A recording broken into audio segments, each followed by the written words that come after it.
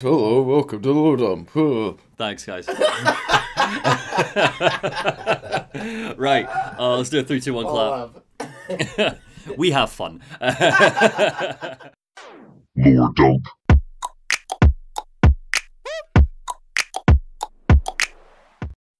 Hello, and welcome to Lordum, the show where we take someone who hasn't played a game and we walk them through the full story. We do all sorts of games here. We do good games, we do not so good games, and we do great games, like the Arkham games. Are you having fun, Chase? I'm having very much fun, yes. Why are you talking like that, Chase?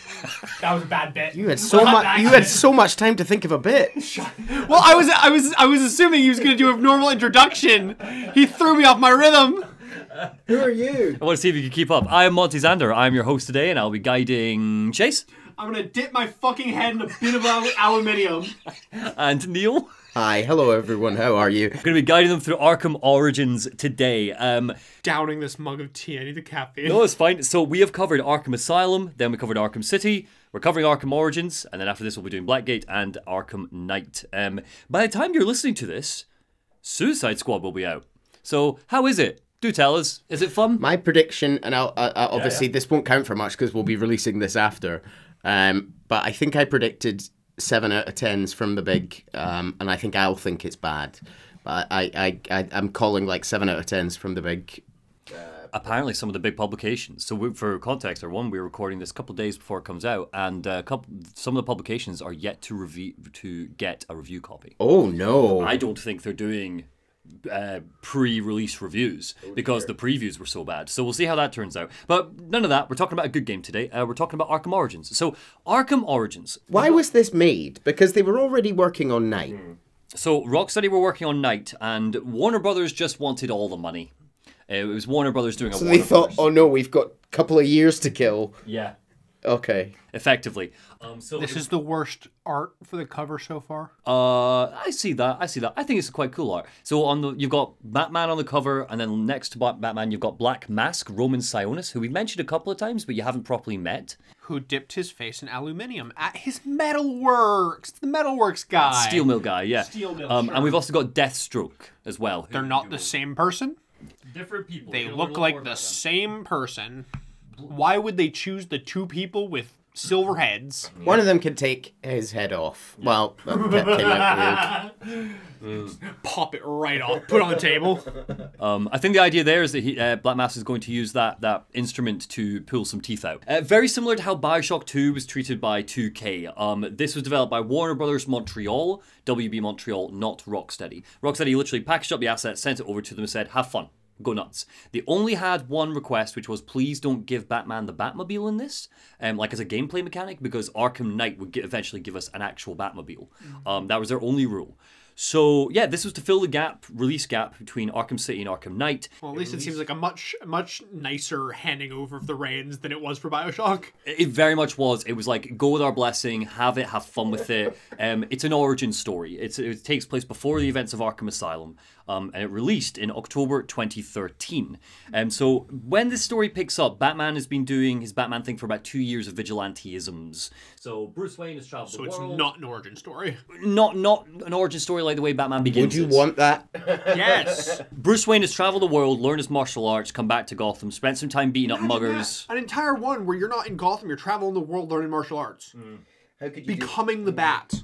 I think the idea they come up with this is very, very clever. But the big thing for this is that it's an origin story in the sense that we are going to transition from a Batman we get in this game who is darker, angrier, more hateful, to the Batman we get in Asylum and City where he's saving people. And he's part 1. We're just going to kick straight into it. No man is an island. Just like in all of the Arkham games, this takes place over one night. So, this one is Christmas Eve. We open in the Batcave beneath Wayne Manor. A bat awakens to the sound of a television crinkling on a desk below. I love bats. They are a top 100 animal for me. Top 100 animal. I have a pretty top 10, not comprehensive. top 20. No, it'd be silly. But a bat is adorable. I don't know. I could say they're top 10. But I wouldn't be mad at you for that. I love a bat. They're very cute here. He's got his little snout and everything. Yeah. He's just waking up. Well, they're a little bit ugly, which I quite like that about them. So Vicky Vale, Gotham's #1 reporter. Oh, she's already number Even one. at this point. Already number God, one. like Yeah. 10 years Good ago. job, Vicky. Yeah, this is why she's 10 years at the top of the game. Yeah. She's catching us up on events. A winter storm is raging across the city. Residents are being urged to stay at home, which is why in your open world Gotham you don't have people walking around. That's how they do it. Really smooth. Yeah. Bruce Wayne, billionaire playboy philanthropist, enters the Batcave and starts suiting up for a long night of crime fighting as we catch glimpses of Vicky Vale's report from earlier that night. A clip of an interview she did with Bruce, where she says, "No man is an island, Bruce. You've been back for 2 years now. You can't expect us to believe that Gotham's most eligible bachelor is spending another Christmas alone." And then we hear Bruce's voice saying, "You just ran out of time."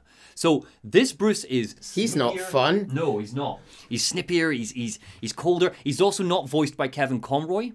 He's voiced by Roger Craig Smith, who is a phenomenal voice actor, and honestly, I really love his Batman and his Bruce. Roger Craig Smith needs to voice Batman in more things. Why isn't he? Okay, so I'll tell you this now. Black Mask is your main villain of this game. You're dealing with other villains, but the Joker will rear his head eventually for a bit of time.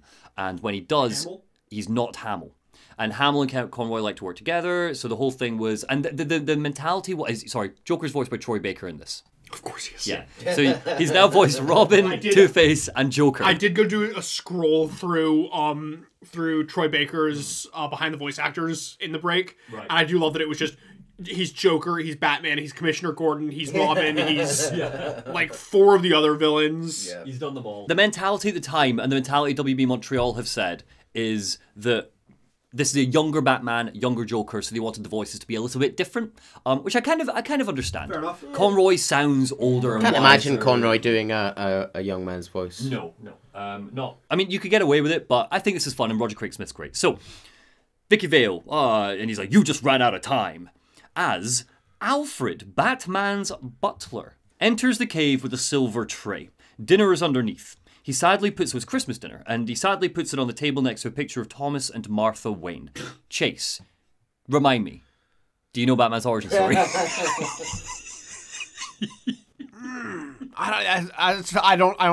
afraid I didn't study up. Well, it's fine. Give us a We'll get to refresher. it. No, we'll get to it later. It's all Well, you right. see, I'm pretty sure that Alfred killed him. And that actually it's going to be their corpses under that tray. So the footage cuts to a press conference. Commissioner Gillian Loeb is addressing reporters. Julian Gregory Day, aka Calendar Man, will get the death penalty. He just didn't know his son's birthday. Is that worth the death penalty? We've just, peek behind the curtain, we've just shown Chase the first episode of the excellent Harley Quinn animated show, and that's a joke. Calendar Man in comics, and it's kind of hinted at in collectibles in the Arkham games, sort of murders people based on calendars, like on holidays and things like that. He's a big part of the Long Halloween. I guarantee I'm going to get comments about it on the Arkham City video, so I will just tell you now. You can find Calendar Man in Arkham City. Oh, can you? It's really fun because he only appears on holidays. So if you, because your in-game clock and stuff, your If you set it to Christmas Day, for you'll example. find him and he'll be like, "Oh, it's Christmas Day," and then he'll tell you like a quick snippet of like a murder he did a few years ago. It's very fun. So yeah, reporters are asking about Calendar Man and the death penalty, and they're basically saying like, there's rumors that it wasn't actually the cops who captured Calendar Man. I wonder who actually got that could that have been? cookie character. We see a young ginger Jim Gordon, who at this time is just a captain in the police force. So he's not a commissioner yet. He snaps at one of the reporters and he says, "There is no such thing as a Batman." And then finally... But there is a man-bat. Not yet. Not yet. And then finally, the news report is interrupted by a police broadcast. There's a breakout in Blackgate prison. So Arkham Asylum is not set up by this point. Everybody goes to Blackgate. That's it. Arkham Asylum was shut down years ago after Amadeus Arkham had a nervous breakdown. So yeah, not reopened yet. Roman Sionis, aka Black Mask, has taken Commissioner Loeb hostage. There's a breakout in the prison. Oh dear, what are we going to do? Well, quick as a flash, Bruce finishes suiting up, which means we finally get confirmation, after 3 games, that Bruce Wayne is Batman. What? Have you used the image of the Hot Toys of Batman? From the Tim Burton one, yeah. Michael Keaton's Batman. So Bats starts to get in the Batwing. A black bat-shaped plane. Alfred chases after him and is like, "You do realize it is Christmas Eve, sir." But Batman doesn't hear. Why were you bringing him Christmas dinner then, Alfred? Wrong day. It's actually not wrong. No, Hey, you need Calendar Man on the phone. Come on. I'm gonna tell you right now that this is Alfred's arc. It was hitting like 11:58. He's like, "I'm just getting it here. You can have it in 2 minutes." Yeah, fair enough. Alfred has one desire in this game, and it is to make Bruce eat Christmas dinner. So you've already poked a hole in that arc. I'm glad that the first time that he has ever put in these games as a character, and that's his whole bit. So the mission is simple. Save Commissioner Loeb, stop Black Mask, but first stop on our tour of the prison is this man, Warden Joseph. So one of Black Mask's goons is advancing on him with a baseball bat inside the prison, and the goon's back is turned to us as we approach. Warden Joseph sees Batman and is like, "What is that? Behind you!" And the goon laughs and he goes, "Oh, come on, you expect me to fall for that? Try someone original." But Batman grabs the goon, smashes his face into the concrete, and breaks his arm. Yeah, no just knocking out, no pacifying, doesn't care. He's younger, rawer, and angrier. The discipline is still there. But does he kill? Doesn't kill. No, still doesn't kill. The discipline is still there, but he's a little less calculated, operating on brute strength and rage. He doesn't kill, but he's gonna make you fucking wish he did. With hospital bills being what they are in the States, yeah, absolutely. So the gun hits the deck. Warden Joseph panics, picks up the baseball bat and swings it at Batman, but we slap it out of his hand, twist his arm, we don't break it, we just like sprain his arm, and knock him to the floor. And the Warden Joseph, is like, I heard rumors, but you're not supposed to be real. "Where's Black Mask?" Batman booms. I don't know. He's here for Commissioner Loeb. Please, don't hurt me." Batman turns and marches further into the prison. The second stop on our tour shows us a mysterious drone. Ooh. It's flying around the prison recording everything. Batman smashes it and takes its memory card. Third stop on our tour, waste of a drone. Third stop on our tour is a familiar face. Waylon Jones, aka Killer Croc. He's looking a little leaner here, he's younger, more sprightly. He's still terrifying and creepy, and he's still big, but using his massive jaws and sharp teeth, he bites and gnashes at anyone who gets in his way, but he's clearly smaller than he was in Asylum. Batman sees him from across the room as he rampages through, and is like, "What the hell is that?" He hasn't dealt with anything like this in his first 2 years. Next to Croc is a man in a fitted white pinstripe suit. A black mask that looks like a skull is wrapped around his face. "They say crime doesn't pay," Black Mask Sionis says. "But someone ought to check the good commissioner's pockets, because they are lined with my money. And what have I got to show for it? My own man in the slammer? No. Tonight, things change. Tonight, we're in charge." Inside one of the rooms is a huge metal cylinder, a gas chamber. And inside that is Julian Day, the Calendar Man. Black Mask's men are breaking him out of it. "You know, I really just want to flip that switch and gas him, but it is Christmas Eve, and he is the Calendar Man." And he chuckles to himself. A little too long, really, but he's just very amused by his own joke. He's just like, "Good one, man." Yeah. It's difficult when you've got people who are paid around you to laugh whenever you make jokes. You know, you probably lose a little perspective.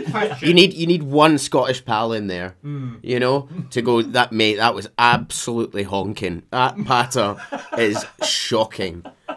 Bang, shot. What's your question, Chase? Who came first, this or Red Skull? Because they look like just Oh, color Red swaps. Skull's been around Skull. since the 1930s, Yeah, Red 40s. Skull would've been first. They just look like color swaps. Oh, I see that. Red Skull's His mask is black. Yeah, and also his mask is Color swaps. No, his mask is a kind of metal skull. Red Skull's is like face, I flesh. know. Yeah. Yeah, this is just a mask he's wearing over his actual face. This looks like when you're playing Smash Bros. And you can press them and they change color. Actually, yes, it does. Black Mask's awesome. He's really cool. I think you're gonna grow to love Black Mask a bit. Gillian Loeb is like, "What's all this about, Sionis? Haven't I always come through for you?" And Black Mask says, "You may have, Gillian, but things have changed. We're starting with a clean slate, and you're not on it." "What are you talking about?" Killer Croc picks Gillian Loeb up and starts to carry him into the gas chamber. "I'm not on it? After all that I've done for you! You can't do this! I'm the police commissioner, goddammit!" The gas turns on, it fills the chamber, and Commissioner Loeb fucking dies. Wow. Croc, Black Mask, and his goons move on with Batman in pursuit all the way to the roof. But we're just too late.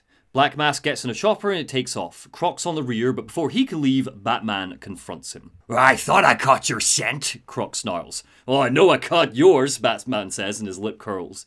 Cue boss fight, Batman kicks Croc's ass, but as the battle goes on, it's clear that despite clearly being outmatched and struggling a little bit in this fight, he's cocky and he's arrogant and doesn't for a second doubt that he'll crush Croc into the dust. Eventually, Batman knocks Croc back onto a railing that folds outwards. A mile-long drop stretches out beneath them. If he falls, he'll be dashed onto the rocks. Croc could die. Batman could kill Croc now if he was not careful. But Batman doesn't care about this. He leaps through the air, lands on Croc's chest, and he crunches a face into Croc's face. Your boss, where's he going? Only boss of me is me, Croc says. Batman hits him again, and it just makes Croc laugh. You want teeth? He says. I want answers. Wait till Black Mask assassins get through with you. What assassins? Punch. Whoever wins is gonna be famous and rich. One last punch knocks Croc out. Batman stands over his body and tilts his head. Well, at least we know he won't be ugly, he says. But then suddenly, well, he's like, oh, the assassins will be famous and rich. And then Batman's like, well, at least he won't be ugly. Why? Because I stopped the ugly one. I beat up Croc. Right, but you don't know. You've never seen the other ones. They could all be just absolutely appalling to look at. He hadn't yet worked on his humor. Yeah. He's not met the Joker. This is why he leaves the wisecracks to Catwoman. Yeah. He went back and he traveled the world again after this, starting under Comedy Masters. But then suddenly, the cops arrive. Captain Jim My favorite superheroes.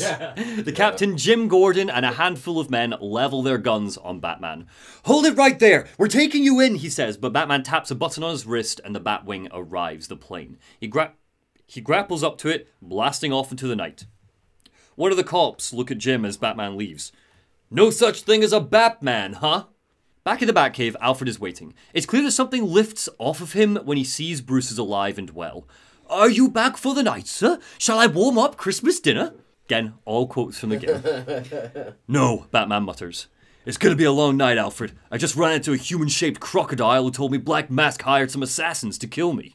He plugs in the memory card of the drone that he broke to see if it can tell us more. And coincidentally, that's exactly what it does. We get a nice cheeky list with lots of fun cinematography that tells us exactly who's out to get us tonight. And we get our bosses, effectively. They were storing that all on the same drive? Some of these angles are impossible. It's crazy. Yeah. So Killer Croc was the first. He's now taken out. That's a glamour shot. They are all glamour shots. Slade Wilson, Deathstroke, the world's greatest assassin. Deathstroke is awesome. Badass. Yeah, if you're a Teen Titans fan, you'll know a bit about Deathstroke. But he actually is the world's greatest assassin. It's very commonly kind of referred to in the comics that if you're going into a fight with Deathstroke, prepare to lose, no matter who you are. Even Batman struggles against him. That's kind of like how good he is. Why is he not in the League of Assassins? He's a hitman for money. Money first. League of Assassins don't care about money. They don't pay. So yeah, then we've got Garfield Lynn's Firefly. Garfield. There are burns on 90% of Firefly's body. He loves fire. From this all guy. that lasagna.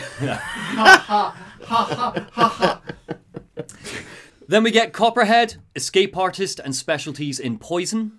Then we get Floyd Lawton, Deadshot, expert sharpshooter, never misses a shot except for that one time in Arkham City when he missed a shot. But generally never misses a shot. Lester Buczynski, the electrocutioner. It's a lot of bosses. Yeah. That seems like a badass one. I don't really know how Batman's going to deal with all that lightning. Oh, yeah, this is... Yeah, pretty tough stuff. Yeah. Shiva, martial artist and assassin. And fun fact, you only really learn about this in DLC that I won't cover. You can play Bruce Wayne training in South Korea. Shiva was part of the order that trained him in South Korea. They have history. They know each other. So yeah. And finally, Bane, master strategist and berserker. On with an even worse mask than this game. What? That mask is awesome. Bane is awesome. He's so cool in this game. Don't get it. This is the best version, one of the best versions of Bane in any form of media. I really love Bane in this. So we have our mission. Fight off the assassins, dismantle Black Mask's operation. It's going to be a long Christmas Eve. So, looking at this long list of killers, Alfred wisely points out that seeing as none of the assassins know Batman is Bruce Wayne, they would all fail in their mission if he just stayed at home and watched It's a Wonderful Life. But Batman, And ate his Christmas dinner. And ate his Christmas dinner. But Batman's like, no, Alfred, you idiot, you fart in the wind. They'll put innocents in danger to attract my attention, and I can't take that risk. But sir, you've never even seen the end. The whole town comes together and everything. It's fucking wholesome as shit. But yeah, not interested. So it's in reality, it's very clear that Bruce is just keen for a fight. It's a Christmas present to himself. So before we wrap up, time for a side quest. Just like in Arkham City, these are short and sweet. So I'm just going to add them, bolt them on to the end of each Like part. me. Like you. Yeah. Side quest 1. As Batman heads into Gotham, he gets a little ping on his comms. That some of Gotham's radio towers are giving off some strange signals. That classic video game, go do the radio towers shtick. Yeah, weird. So he goes to investigate. Go climb your tower, you need map points. That's literally what it is. You're going to do this a few times. Every radio tower will unlock. This was 2013. We we didn't find that unforgivable yet. It was of its time. By the time we got here, Ubisoft's grip had already tightened. Yeah. So he goes to investigate, and as he repairs the signal, a mysterious grating voice pops up to say hello. Well, if it isn't the King Thug himself, the man says. What's the... Why are you reacting that way? The one slur. The who? The Rizzler. The Rizzler. This is a new character. So the man... Is it the Puzzler? He's wearing glasses, shrouded in shadow and green lighting. Clearly, he likes the sound of his own voice. He's like, figured it was only a matter of time before you showed up. And Batman's like, who is this? And the man laughs and he goes, think of me as a puzzle, a mystery, one you're never going to solve. Enigma then, Batman growls. Oh, you must think you're so clever. Well, how's this for clever? I've locked down the radio towers. Looks like you can't fast travel, and also I've hidden some riddles and puzzles all over the city for you to crack. Gotham is sullied. It's filled with brutes who control this city through violence and intimidation. I went to get rid of them, Batman, to improve Gotham's intellectual and moral standing. But I'm not a thug like you. My approach is a bit more refined. So we have our collectathon. Bats repairs the towers. I'm certainly feeling rizzed up. This is actually quite close to a kind of inverse of, well, not an inverse, it was quite similar to the Robert Bat movie, in that it's like, we're doing the same thing, just with different methods. Like, yeah, but it's not Riddler, it's Enigma. So I feel like you're conflating this quite a lot.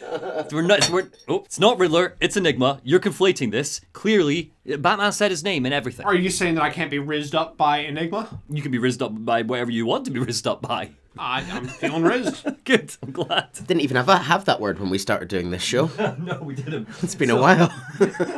So we have our... Is that what it means? What does being rizzed up mean? Riz comes from charisma, and if one has riz... Right. Mad riz, you can riz someone up, you know? God, language is a beautiful thing, isn't it? It's amazing. So, the Enigma is like, yo, I'm doing my puzzles. Go do my puzzles. So we got a collectathon. Bats repairs the tower, solves the puzzles, and as he does, Enigma keeps popping up to mock him, and we get some interesting insight into whoever this mysterious man might be. He's an enigma. You gotta really think about this if you're gonna figure out who it is. So, Enigma has collected loads of blackmail on Gotham's bigwigs. Penguin, Black Mask, Warden Joseph, Gillian Loeb. They've all got seedy little secrets and years of corruption for him to pull from, so he's planning to release it all come dawn. Awesome. Yeah, right? There's going to be arrests, carnage in the streets. People will know that, like, the commissioner was corrupt and, like, Warden Joseph's corrupt. Sick. I don't know who this is, but fair play. I'm on board. So Batman is like, you're using the data you've stolen to blackmail people, Enigma. It's wrong. I would simply ignore the side quest. Also, he's not blackmailing them because he's just going to release it anyway. I will say, so I'm very much all of the blackmail you look, because you get to see all the blackmail, and I'm not going through all the blackmail. It's exactly what you can imagine. They're accepting checks and cash and stuff. Yeah. The only thing which is like not technically a good thing to release to the general public is we learn that Jim Gordon is having an affair. This is a thing that happens in the comic. So Enigma is going to blackmail Jim Gordon. So that's like the one reason to do this, is to like not have Jim Gordon be blackmailed. I'm sorry, Jim. We're not friends yet. Yes. I am letting decades of corruption be brought to the public attention over some cop that I don't know who's been fooling around. But he does know him because he saved him when his parents lived in the alley. No, we do learn that Knew you needed to brush up on that origin. We do learn that Enigma's been told to do this by Black Mask, so he's working for the baddie. So? Right. So we probably should stop him, I guess. No, it seems like the end goal here. I'll just say, and mirror what you said, it wouldn't be my focus for the night if I was Batman. I'll be doing the other stuff. So, so Batman's like, stop blackmailing people, it's bad. And he's like, so, it gets the job done, and it's certainly kinder than the beatings you're so fond of doing. You're cheating. Not wrong. And so he's like, you're cheating, aren't you, trying to solve my puzzles? Who's helping you to outsmart me? And Batman's like, Chase and Neil. No one's helping me, Enigma. Did you ever consider you're not as clever as you think? Sorry, you say Chase and Neil. Chase and Neil are helping me. Go back and listen to the Arkham Asylum. We smashed those apart from the first one, which took us about 5 minutes. Yeah, you did in the end. Yeah, it got a bit embarrassing for me, to be honest, towards the end of that. So, Batman's like, no one's helping me, Enigma. Did you ever consider you're not as clever as you think? And Enigma cackles at that. And he goes, ha ha ha, says the man who seems to have mistaken Christmas Eve for Halloween. Oh, yeah. There you go, Batman. This is how you need to be snapping back. Okay. Enigma's got some burns. Yeah. Yeah. So eventually we take down the relays. Like Firefly. Like Firefly, yeah. Oh, yeah, very good. Eventually we take down the relays, fix the radio towers. Enigma is raging. And he's like, it seems you're quite the riddle. We will meet again. And when we track down his headquarters, we find that he's left a calling card and a sign of things to come. A green light-up trophy in the shape of a question mark, which means That's so enigmatic. Enigma was the Riddler all along. No, it doesn't say that anywhere. I think what we're to take from this is maybe the Riddler was inspired by whoever this is, because we never get. It seems like we never get. No, you're right. My bad. So frustrating. Who was it? And I think that Enigma actually took this trophy from the Riddler.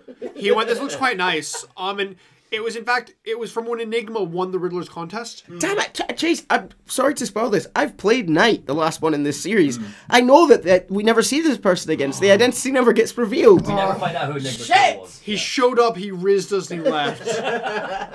Damn. Part 2. I ain't done nothing you've not done. So the first step in our hunt for Black Mask is speaking to the Penguin. He's the #1 arms dealer in Gotham. The drone we found belongs to him, so Bats figures out he might know more about what Sionis plans to do next. I do hope you'll keep a low profile tonight, sir, Alfred says. Trust me, I'll take out those assassins before they even know I'm there.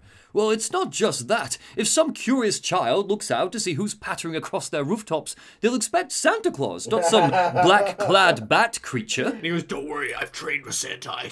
I can do the cover. No, Batman takes a beat and then he just goes, I don't patter, and hangs up. But sometimes I patter, son.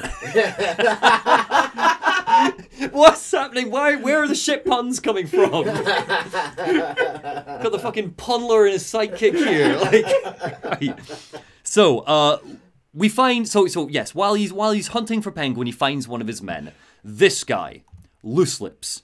So he is one of Penguin's top lieutenants. I'm pretty Not sure. an ideal name for your top lieutenant, is it? I'm also pretty sure that you'll find that actually that's Santa Claus. Yeah, he's wearing a Santa hat. Not an idea. So, appreciate the application. What name should I put down? Just call me LP. No need. Nothing suspicious here. Yep. Oh, this is our good buddy, Loose Lips.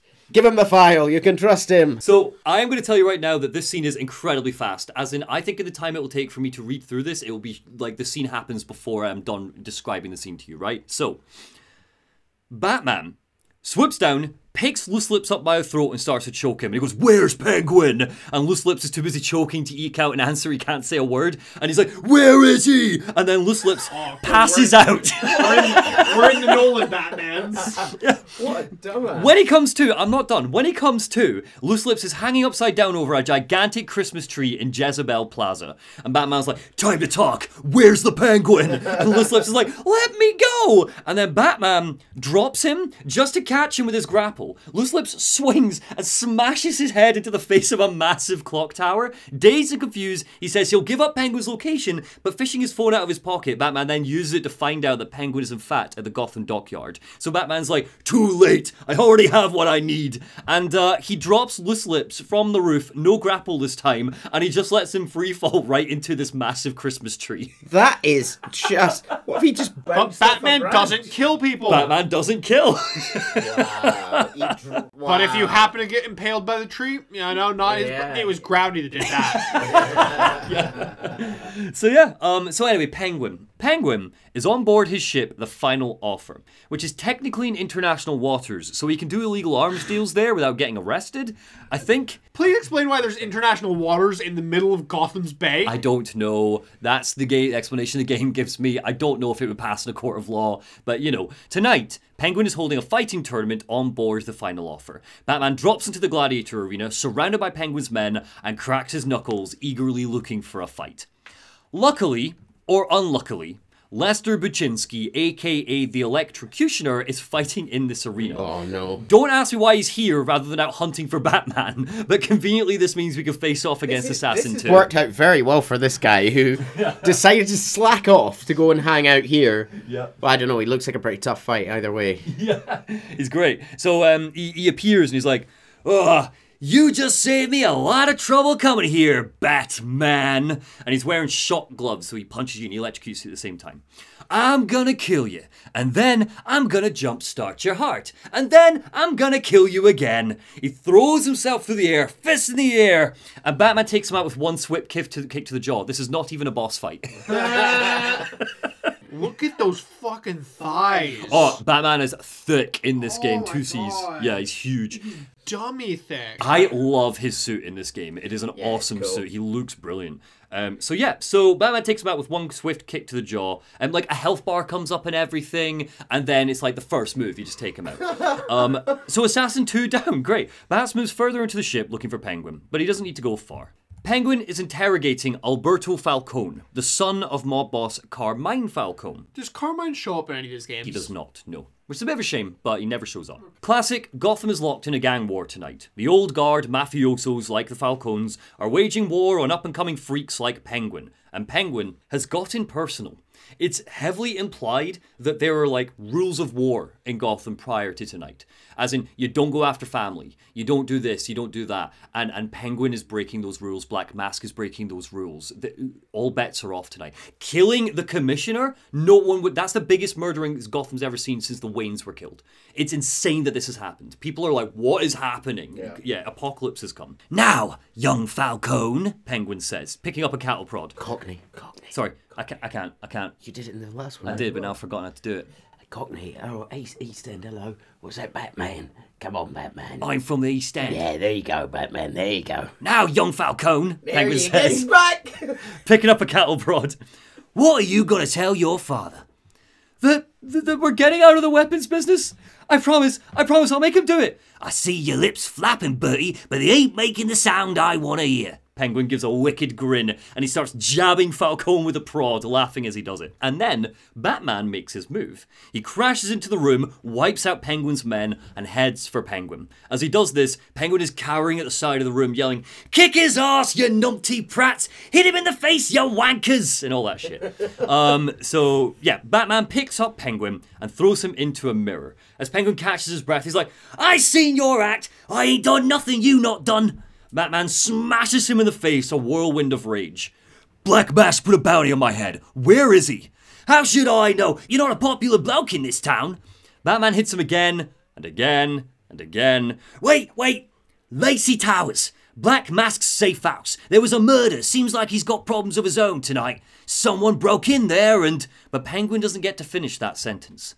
A grapple wraps around Batman's ankle and whoosh, he's blown out of the door into the main foyer outside.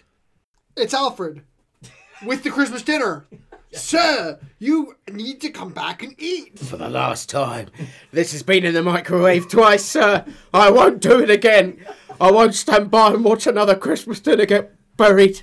That is a stellar Michael Caine, Alfred. Yeah. So a swift boot kicks Batman in the side of the head, but even though he's dazed and confused, he's able to get up to his feet so he can face Assassin number 3, Slade Wilson Deathstroke. This is happening very... How very convenient they're all showing up for him. Well, he's tracking him, presumably. Deathstroke's been tracking him all night, he says. So Slade holds out a sword at Batman and repositions his feet, and he goes, "Looks like the game is over before it's begun." And he cracks his neck. "I'm not playing games, Slade." Batman hushes. "Where's Black Mask?" You know where he is. You already told that. Yeah, you just found out. Yeah, I said Lacey Towers. He has just been kicked in the head, to be fair. Batman's got a concussion. Deathstroke ignores him and he's like, a bat. I wonder why. Did you choose a bat? Cue boss fight. So this lore dump will not do this justice, because he's not on screen for very long, but this fight with Deathstroke is the second best boss in the whole series, I would argue. It is proper martial arts toe-to-toe, where you can play around with the rhythm of the fight, but pow bang whack, eventually Bats beats him. The thing about Deathstroke is like he learns and he's always evolving, so this fight is going to be as hard in 10 years as it was tonight. But every time Batman will probably just beat him by the skin of his teeth. It's over, Slade, Batman says. He disarms Deathstroke with his sword and kicks him back. What are you? Slade asks. Not scared, just genuinely curious. Batman throws Deathstroke's sword, it embeds in the wall next to his face, and with a roundhouse kick, Batman knocks him into the dust. I'm Batman. Yes, good. Yeah. So we have our next stop, Black Mask's safe house at Lacey Towers. But first, side quest time.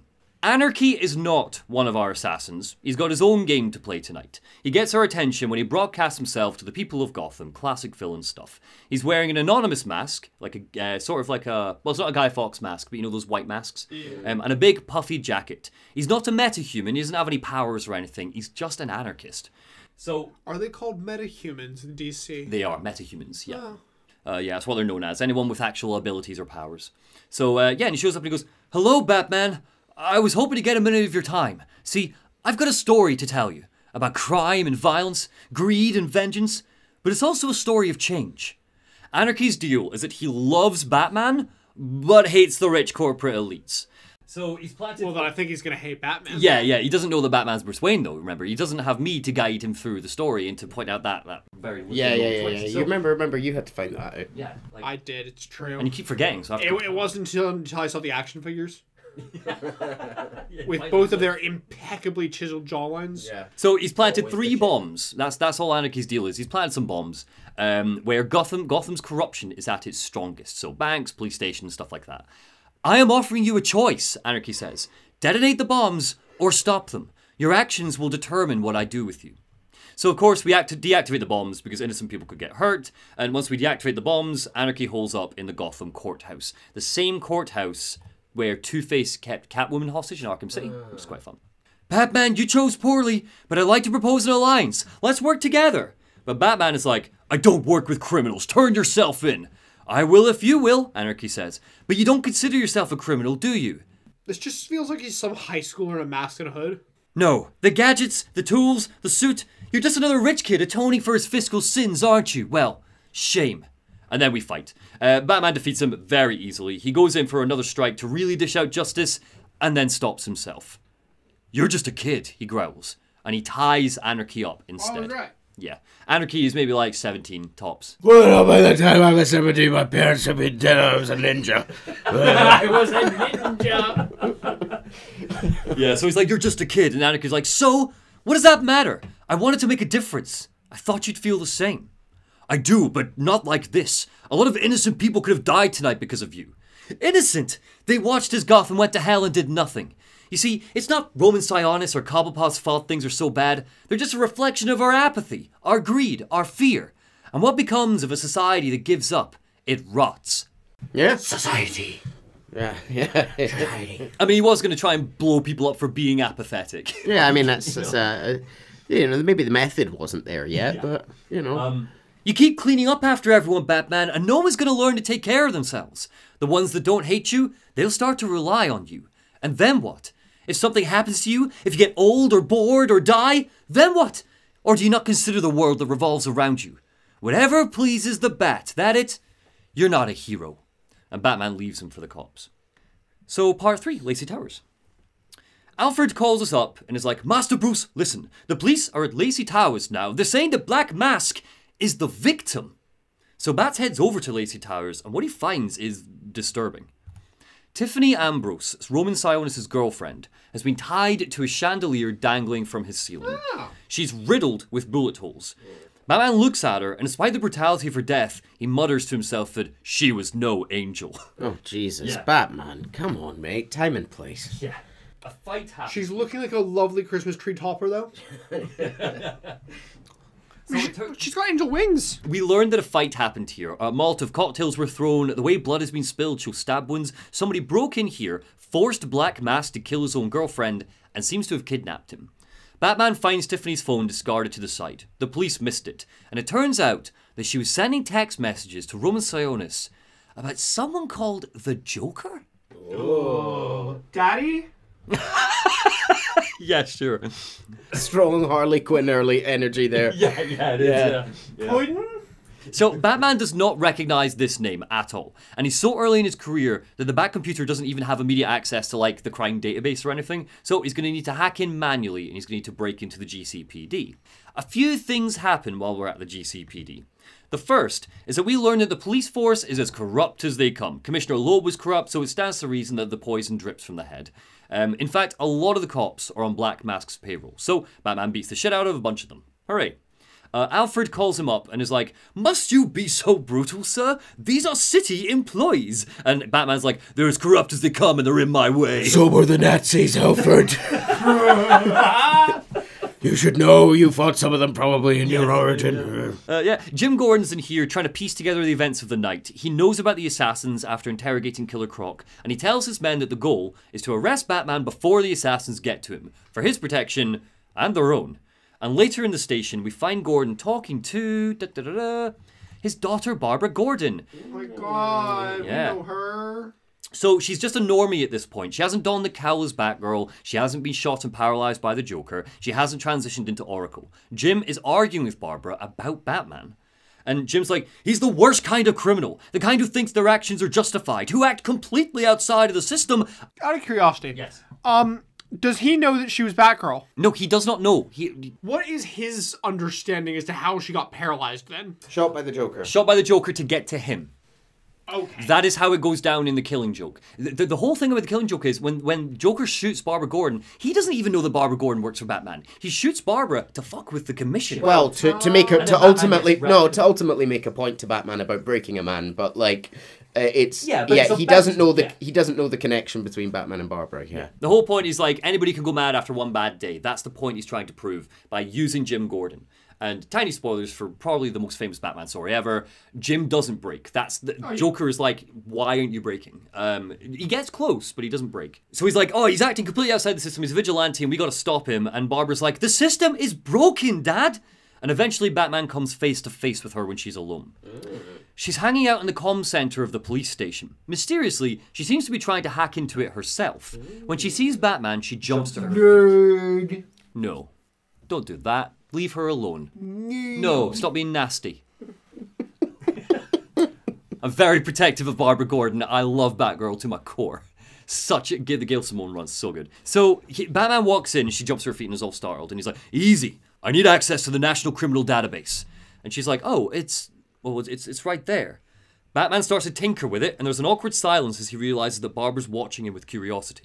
And so there's a beat, and then to try and like fill the awkward silence, Batman goes, You spend a lot of time in here? Like computers?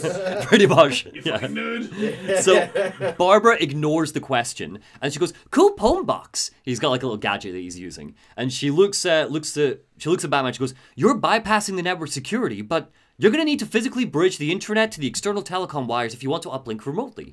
And Batman is quietly impressed and he looks at her and a small smile glances across his face and he goes, this kind of knowledge could get a young girl like you into trouble. And he goes to leave, and she's like, into trouble. Or, just employed. But Yeah, full-time employed. Trouble is definitely the first place. Salary, benefits, pension. Just saying. So he goes to leave, and then Barbara stops him. And she's like, wait, I need to ask, why do you do what you do? And he looks past her, and his eyes glaze for a sec. Oh, God. And he just goes, I made a promise. To never get therapy. So suddenly a smoke grenade bursts into the room. The cops know we're here. Barbara's like, go, get out of here, and runs out of the front entrance to where armed police are leveling their guns on the door. She's like, you hear a voice go, you idiots, it's me. What are you thinking? The cops are like, oh, geez, sorry, Miss Gordon, our bad. And Batman heads to the roof to escape. For some reason, he does this in the most conspicuous way possible. He just gets in an elevator. I'm just picturing him with the music and and of course, he opens up the elevator towards the very top floor, and when the door opens, he practically bowls Jim Gordon over, who's absently standing about. Guy's always smoking on the roof. So Jim immediately raises his gun at Batman. Batman slaps it out of his hand and grapples him to his knees. And he's like, I don't want to hurt you, but you need to stay out of my way. I'm on your side. He lets Jim go, and he takes a step back so they can both kind of like take a deep breath. And Jim laughs and goes, my side? My side works within the law. My side doesn't leave suspects with broken bones and missing teeth. We've earned Gotham's respect. I don't know about that, Jim. Yeah. I'm pretty sure they pretty famously do that. Yeah. Well, Batman looks at him and goes, if that were true, I wouldn't be here. Cops rush upstairs, hearing the commotion. Batman drops a smoke pellet. Where is he? I want to break his teeth and bones. Guys, shut up, shut up, shut up. Let me punch him. I gotta cover it up. So yeah, and then Batman bursts off into the night, escapes. Good stuff. Side quest time, super short this one. So Barbara Gordon calls us up on the comms sometime later, and she goes, hello. Are you hiring? Pretty much. She's like, work for you? Batman, it's Barbara Gordon. Sorry for hacking into your comms, but I need a favor. Some evidence crates have gone missing. Army-grade stuff, and no one here's doing anything about it. So Batman agrees to help. She pings the locations of the crates to us. We fly around, destroy them. It basically canonizes the first time Bats and Babs work together. Okay. Clearly, he inspires her, and he's reluctantly touched. We learned that the crates are related to Penguin. Gotham's police force are just the worst. They're not helping. The SWAT team are corrupt. They're actually selling the weapons. It's all shit. But it's clear that in the end, Jim Gordon, her dad, believes that the police are the good guys. He just doesn't understand how widespread the rot is. So he's naive. Once we find the last crate, Barbara's like, woo, yeah, we make a pretty good team. So if you'd ever want to partner up again, I'm here. Anyway, I'll let you get back to kicking ass and keeping us safe. Oh, this title's boring. What is it? I've just called it Part 4, Gotham Merchant Bank. Is that a double meaning or something? I bet there's something else you're leading us on. Using the National Crime Database, there is curiously not much more information on this Joker character, whoever this is. But thankfully, Batman has a new lead. Black Mask is all tied up with Gotham Merchant Bank, and it seems like the Joker wants to use him to break into the vault. So let's go, let's find out what's going on. We burst into the vault, and the scene is strange. Black Mask is fine. He's walking around, waving a gun in the air, ordering his men to rob the place. Think you can just waltz into my bank, huh? He says, taking Batman in. His men point assault rifles at us. Roman, I'm here for the Joker, Bat says. Joker? Sionis squints through his mask. Why aren't you here for him? Dunno, he's wanting to find out more about the Joker, and so Sionis is like, Joker, never heard of him. He walks over to where the bank manager is standing, held hostage by one of his men. How about you, doll? Know the Joker? And the manager tries to answer, but she can't. Instead, she's howling with laughter. Tears are It's really creepy. I've seen this cutscene before. It's horrible. The corners of her mouth are being like pulled up without her without her consent. It's very weird. And that's when one of his men shoves forward a man with a bag on his head. And you, sir, Black Mask says. The name Joker ring a bell? He rips the bag from his head. And we see Roman Sionis, battered, bruised, and angry. You son of a bitch, he spits. You think you can steal from me and get away with it? You're a dead man, you hear me? Dead! Black Mask vibrates where he's standing. He tries to still his quaking muscles. He takes a deep breath and smacks Roman across the face with his gun over and over again. Can't you just play along? He howls with laughter. The bank manager howls with laughter. Black Mask kicks Roman in the gut, the back, the face. Blood splats onto the concrete of the floor. He signals to his friend, and they load Roman up in the back of an ambulance as crash through the vault wall. And as they do, Black Mask takes off his mask, and as he turns, we see the clown prince of crime, the Joker. I'm really impressed by that makeup not getting ruined inside the mask. It's not makeup. Apart from the lipstick. Oh, is it not? No, we see in the previous game it's the vat of acid that turned his skin white and his hair green. First big twist of the game, and we're talking about his makeup. Yeah, I mean... Is it a twist? Yes. That the Joker is in a Batman game? That the Joker has been Black Mask this whole game? Oh, is that what we're meant to assume? It's been you this whole time, Batman rumbles. Oh, okay. I thought that it was just this scene. You hired the assassins. You've been running Sionis' operation. Well, Joker cackles in Troy Baker's voice. Technically, it's my operation now. Isn't that right, boys? The henchmen all swap their masks over to clown masks. Now remember, the bags I've given you. You've got the guns. You've each got a stipend for the day, $20. Get your lunch, okay? Bring me receipts. And the second, but remember, wait till I say the line, okay? Legit. So it's all crazy. The bank manager's laughter reaches its crescendo as she turns, looks at the goon next to her, sees the mask that he's wearing, and then collapses to the floor, shaking. "You've got me," Batman points to the manager. "Let her go."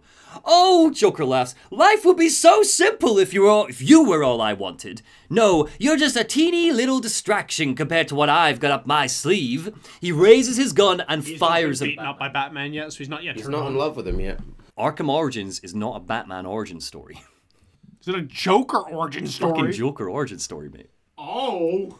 So, yeah, I mean, technically, it's the origin of their relationship. So, yeah, he's like, "Let her go." And he's like, "Oh, you're not what I want. Oh, you're just a distraction compared to what I've got up my sleeve." He raises his gun and fires at Batman. Bang, bang, bang, bang. 4 bullets hit his bulletproof armor, but it's enough to knock Batman to his knees. "Here," he laughs, "have a laugh on me." He shoves the manager over to Batman, jumps in the ambulance, and as it pulls out of the vault, he activates a detonator.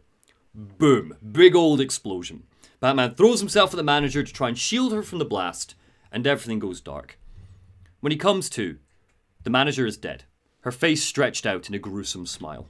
And Batman calls Alfred, explains the whole situation, and Alfred is like, "Sir, this Joker character sounds..." Alfred's turning a little bit Joker. "Sir, this Joker character sounds dangerous. Maybe you should let the police handle him." But Batman does not listen. "Sir, Joker's stopping you from eating your Christmas dinner." Sir, Joker says he's going to blow up the whole city if you don't get back here now and eat this Christmas dinner. Legit. But Batman does not listen to Alfred. So are we meant to take it that the Joker is a Christmas villain? This is a Christmas game. And actually, the Joker's first appearance in the animated series was in a Christmas episode. Was it really? Yeah, it was. It was Arkham Asylum. Joker gets on a rocket ship Christmas tree and blows himself out of the roof of Arkham Asylum to escape while singing at the top of his lungs, "Jingle Bells, Batman Smells." That is how he is introduced with Mark Hamill's voice. Iconic. Yeah. You need to watch the animated show. It was so good. Yeah. You get to meet Condiment King in that too. That's one of Condiment King's first ever appearances. You know Condiment King? Can't say I do. Shoots ketchup, mustard, and mayo. He's got guns that shoot ketchup, mustard, and mayo. It's his whole gimmick. He often doesn't last long when Batman shows up. But yeah, sometimes he makes Batman slip. Oh no, I'm allergic to dairy, not the mayo. So yeah, Batman doesn't listen. He tracks Joker's signal across the city and heads off to the Sionis steel mill. The place where one day, 10 years in the future, Joker would eventually hunker down in Arkham City. And I think I made the note in my critique. I think it's quite fun that in Origins, Joker's whole shtick is that he's stolen Black Mask's operation. And in Arkham City, he steals Black Mask's headquarters in Arkham City. Like, it's just What quite was his fun. beef? I know, yeah, he just really hated the guy. But first, a side quest. And this is a really fun one. 3 thugs wearing white rabbit masks accost Batman in an alleyway. They dance the robot as they sing, "You were very cordially, cordially, cordially, you were very cordially invited to a party.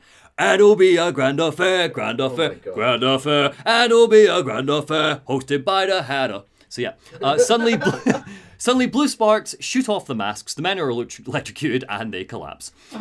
Mad Hatter hacks our comms and says hello in our ear. And he goes, "Greetings and salutations, Batman. I am Jervis Tetch, inventor, part-time haberdasher. You must be wondering why I sought you out. Well, I have an employment opportunity I'd like to discuss with you."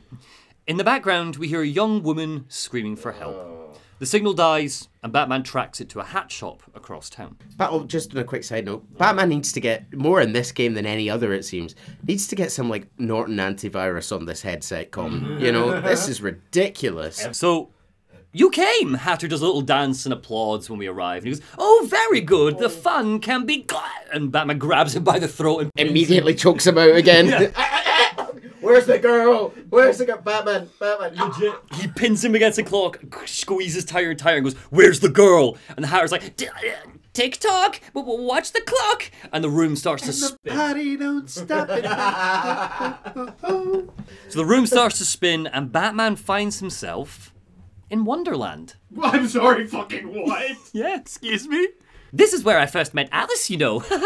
What grand adventures we had. This is why I've brought you here, Batman. The forces of the Queen are conspiring against her, and I need your help. Who better to protect Alice than the Batman himself?"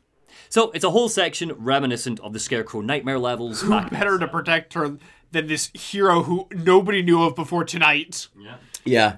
So, it's just like the Scarecrow Nightmare levels. Batman needs to fight, leap, gadget his way through a nightmare realm under Hatter's control. Eventually, Batman breaks free of the illusion and finds the Mad Hatter holding Alice hostage. Help me! A woman cries. I was about to say, she's much older than I was expecting her to be. She's voiced by Laura Bailey. What? She has 4 lines in the entire Yeah, game. you wouldn't get her doing this now. She's way too famous. So, yeah, just a fun kind of little anecdote there. Laura Bailey here, playing Alice. And she goes, oh, help me! And Hatter holds a knife to her throat. She's dressed in an Alice costume. He can, he will, he just has to leave. He can, he will, he just has to leave. He can, he will. Really now, you're becoming my pet peeve. Batman tosses a batarang, it careens through the air and knocks the knife out of Hatter's hand. Just like, it's the same reverse batarang shit that you didn't say. Batman leaps forwards, clocks him in the head, knocks him out. End of side quest, Alice gets him. What was the Hatter's plan here? He wanted Batman to work for him and become his bodyguard again. And protect Alice from the Queen. Right. We don't know who the Queen was. So what was this whole he has to leave thing? Just because... Well, he realized that Batman, he couldn't control him, so he's like, okay, you leave. Yeah. So yeah, that's it. Part 5. Chase, I want to know how you feel before we start part 5 about this big twist, because some people really don't like it. The reveal that this has been it's another Joker game. We've had 2, and people were like, oh shit, Black Mask and Deathstroke. Oh, it's fully what I was expecting. You were expecting the Joker to be the big bad again? Yes. Because they just killed him off and they went, oh shit, we killed off the big bad of Batman. Yeah, we're kind of committed to him not being in the next one. Let's just, as much time as we can, let's bring... Basically. Let's bring the Joker out. I was more surprised when you showed the cover image and the Joker wasn't there. And so I went... So when the Joker finally showed up, I'm like, oh yeah, that's pretty expected. Some people did not like this. I think I really like this. I can understand why more legitimate Batman fans would not be happy wanting to see other villains. Me as a very casual Batman fan is like, oh, more Joker, that's great. Yeah. Totally fair, yeah, and I would also argue that this is like, he's top tier. He gets real fucking good in this. So my favorite Joker scene, second favorite Joker scene in the entire franchise happens in this game. And it's coming up. Part 5. I've just called it the Sionis Steel Mill. Sorry, I don't know why I just gave up naming them. Oh, damn, were you all right? You better steel yourself for what's coming. Apparently. Stop milling around. Sorry. I was finding my place. They were both stellar. Come on, I got nothing else. Part 5. You're no hero. Oh, good enough. Oh, yeah, it's fine. Yeah. It'll do. Do better. A parade of corpses lie between the entrance of the steel mill and the torture room where Roman Sionis is being kept. It's not the Joker's lethal laughing gas, though. None of these bodies have smiles on their faces. It looks like a different kind of poison. Upstairs, Bats finds Black Mask. He's too exhausted to fight back. We unhook him from the chains he's hanging from and he hits the deck quick fast. Where's the Joker? Batman barks. Oh god! Every scene opens this way. Sionis is like, go to hell. And Batman's like, wrong answer. And he starts beating the shit out of Sionis. He kicks him in the stomach, fracturing bone. He breaks his ribs. And then he goes, by my count, there are still 9 more ribs I can break. You think that'll make me talk after what he put me through? Torture, turning my men on me, stealing from me, murdering my woman? He's my kill, Bat, not yours. Another smack to the face. I can control your pacemaker remotely. Want to see what 250 beats per minute feels like? And he starts to calibrate his gadget with it. Yeah, so Batman's doing his thing, beating up Sionis, and then whoosh, the poisonous assassin Copperhead lunges in. She twists her legs around Batman's neck and throws him to the floor. Good name. I don't remember Copperhead much from the comics. In the comics, Copperhead used to be a man. Right. They made Copperhead a woman for this, and Batman actually makes the comment when it all comes up at the start. I just can't cut it. Where he goes like, I don't have like a woman under this name in my database. And Alfred's like, maybe it's a new one. And that's it. Clearly just wanted to make it a woman. Okay. But poisonous assassin. The comics have turned her into a poisonous lady. Makes sense with the name. Used to be a bloke. So Black Mask kind of gets to his feet as Copperhead and Batman start duking it out. And he's like, kill him and I'll pay you whatever you want. Copperhead whips around Batman and laughs at Sionis. And she's like, an empty promise from a broken king. I know about the Joker. Couple of freaks, Sionis says. And with Batman distracted, he races out of the room, escaping the steel mill. Batman tries to fight Copperhead back, but she scratches him, a big gouge in the cheek. Her poison starts to seep in. I've killed you, she says. In a few minutes, your body will realize it. The world spins. Batman quickly scans droplets of her toxin on the floor and sends the scan to Alfred in the Batcave. He's like, oh no, I don't have my willpower yet. I can't yet outlive this. I've not yet cultivated that. Well, sir, I might be able to help you. It'll cost you 1 chicken dinner. I'm going to put the antidote in the mince pudding. Now, it's in your carrots, sir. You've got to eat your veggies, so I've popped it in a carrot. And maybe if you're good, I'll give you a slice of pecan pie. So, yeah, Alfred basically says, like, antidote on the way, get to ground level so I can send in an airdrop. So we stumble through... It's the airdrop, it's just Christmas dinner with a little note saying, finish this and I'll give you the antidote. Yeah, very good. Oh, God. Right. So, yeah. So Batman tries to escape the steel mill. Copperhead's shadow looms over us as we try to power through. She's watching from somewhere above. And then we see him. Alfred. What would your father say if he could see you now? Alfred says. His voice is ethereal and echoey, hallucinatory. Throwing away your family's hard-earned fortune on these frivolous nightly escapades. And for what? You're not this city's saviour. You're a Wayne, and a spoiled disappointment of a Wayne at that. Poof, he vanishes. And Batman keeps going. It's like kind of proto-fear toxin. Yeah, it's like early days fear toxin. It is also killing him. The poison's killing him. But like, it's just in his dying moments, his brain's going nuts. So we keep going. And as we do, we hear Commissioner Loeb's dying moments in the gas chamber. The various thugs that Batman has tortured tonight. Constant reminders of pain, loss, and failure. You're no hero, Loeb screams. A real hero would have saved me. Into the elevator we go, punching buttons desperately to get outside. And then the bank manager appears. Her neck twists, cracks, snaps. That massive Joker-fied smile stretches across her face. You let me die! How many more must perish before you realize that you're no savior?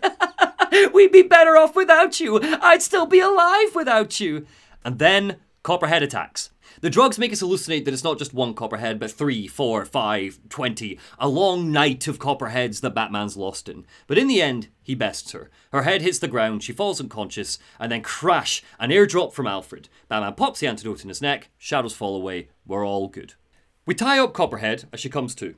I know where the Joker is, she sings. He's called a meeting. All of the assassins will be there. When you set me free, I'll tell you where. So, off to our next stop, the Gotham City Royal Hotel. There's only like 3 of the assassins he hasn't beaten at this point. Legit. And sorry, I should point out that Batman doesn't let her go. She tells him information that he ties her up anyway. Just want to point that out, just in case anyone was like, wait, Batman's about to let this woman go? No, he doesn't. Yeah. So off he goes. Alfred is like, you need to come back. You've just been through hell and you're in no state to fight the Joker. If you know where he is, just call the police and tell them where they are. And Batman ignores him. He enters the hotel and looks into the security monitors where he sees the Joker's meeting. Joker paces anxiously around the room wearing his black mask outfit. Wait, why is he still in that? Isn't the jig up by now? Well, not everybody knows yet.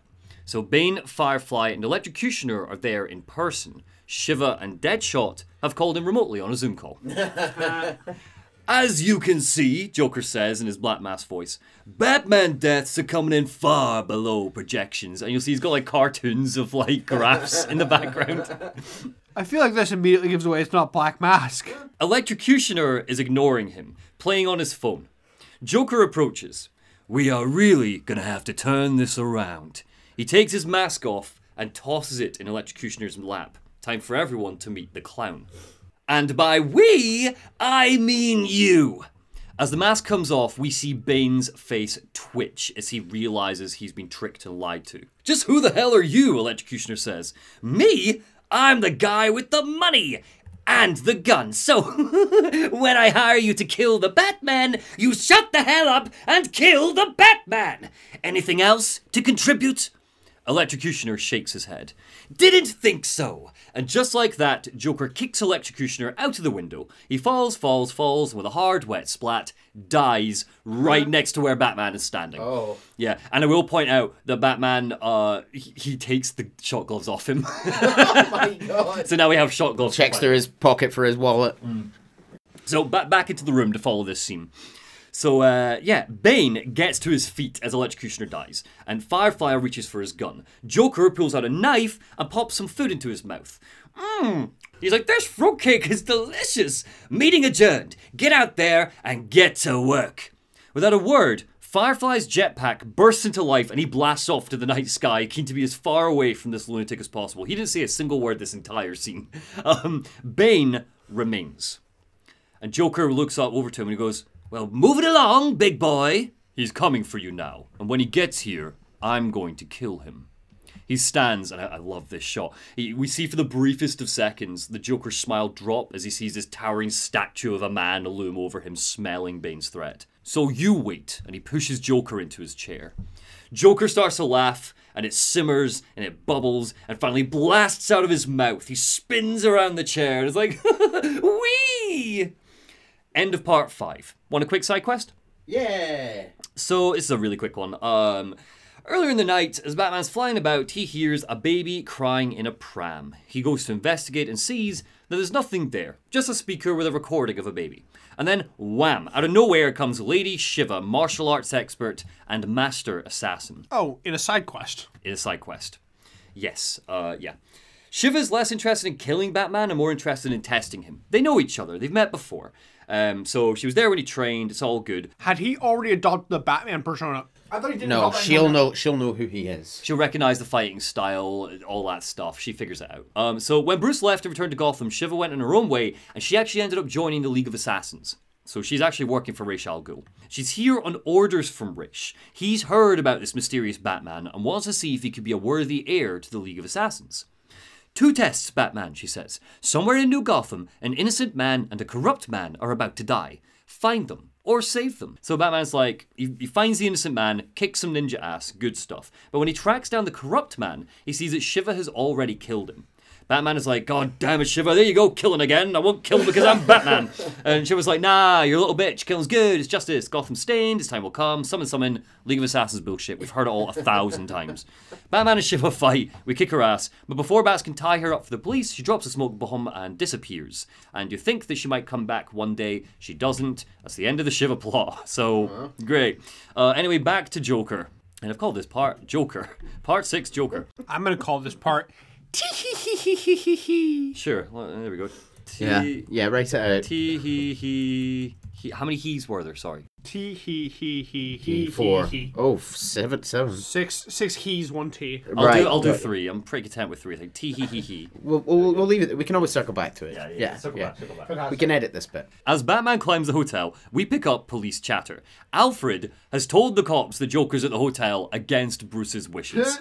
Joker sets up a few hostages for us to save, testing our strength and resolve, and a lot of this level is a big fat throwback to the days of Arkham Asylum.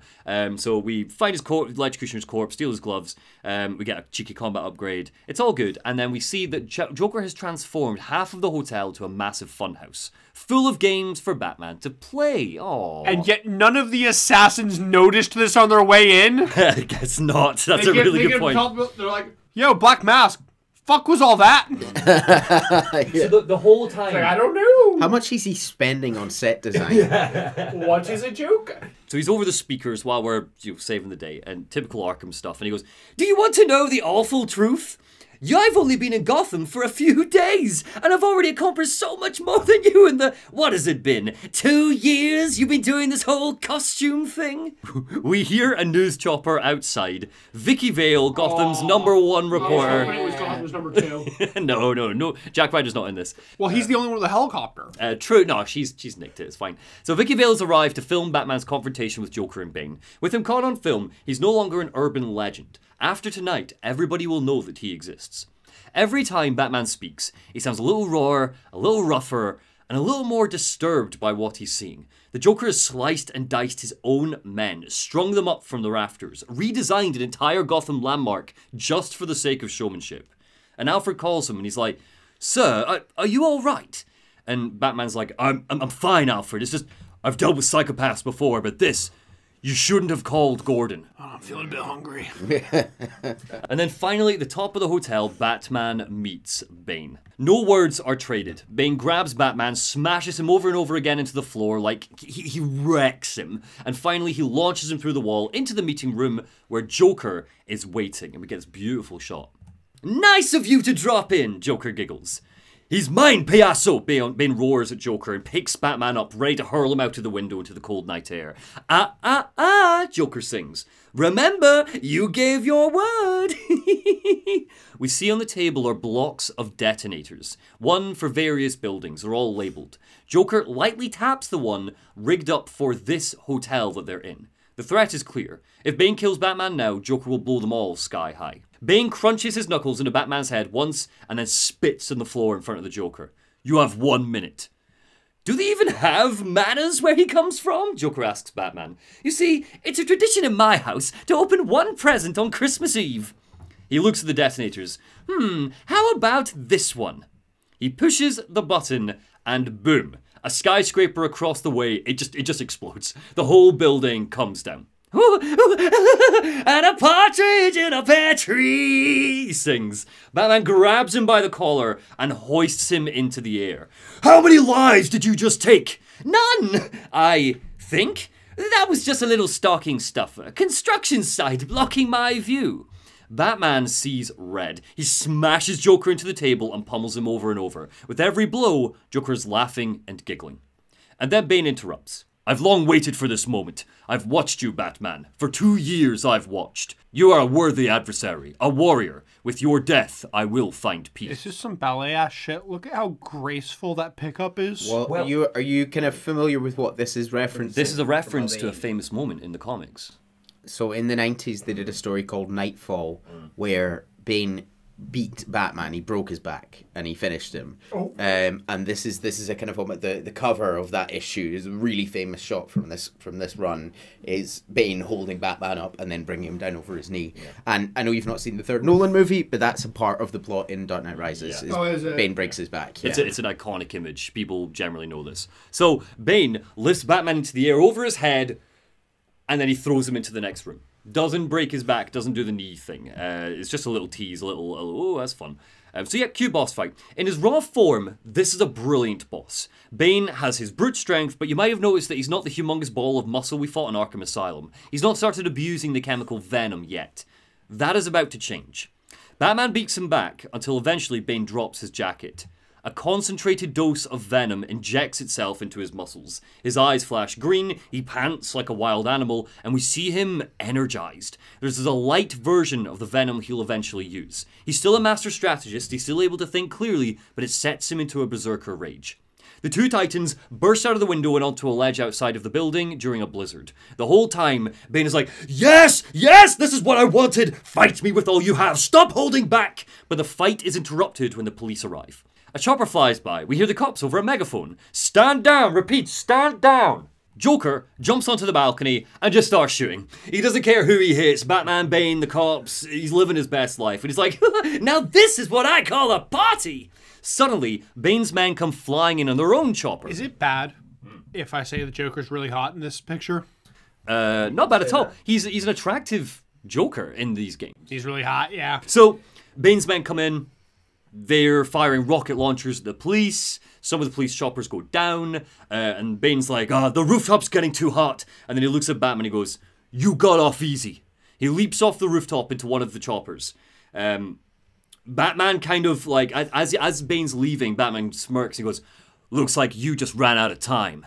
And which is a lot like what Batman said to Vicky Vale right at the very beginning. He says it with the same intonation. Was there a time element to the fight with Bane? Had they been talking about time or clocks or something? No, like generally it's just like you ran out of time. It looks like you ran out of time. The cops are here now. Like that's the kind of the thing. Oh, so it's not a clever line, really. It's a clever line in one sense for reasons that we'll go into later. It is purposeful here that he is referencing what he said to Vicky Vale earlier. Right, that's important. So yes, Bane leaps off the rooftop into one of the choppers. Batman tosses a tracker onto his thigh. Bane doesn't notice.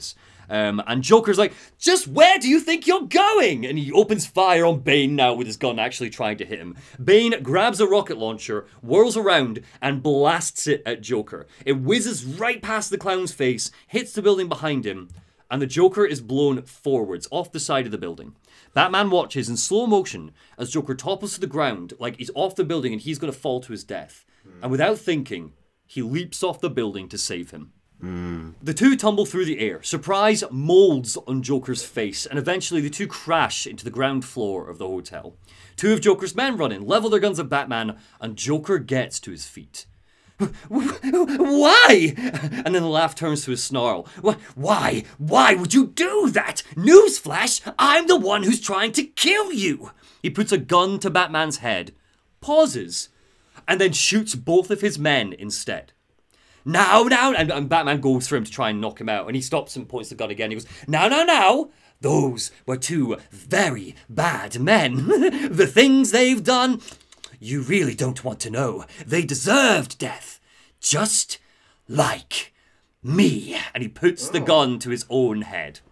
Batman, without thinking, without blinking, Joker does this almost like it is, I believe fully in this moment, Joker tries to shoot himself.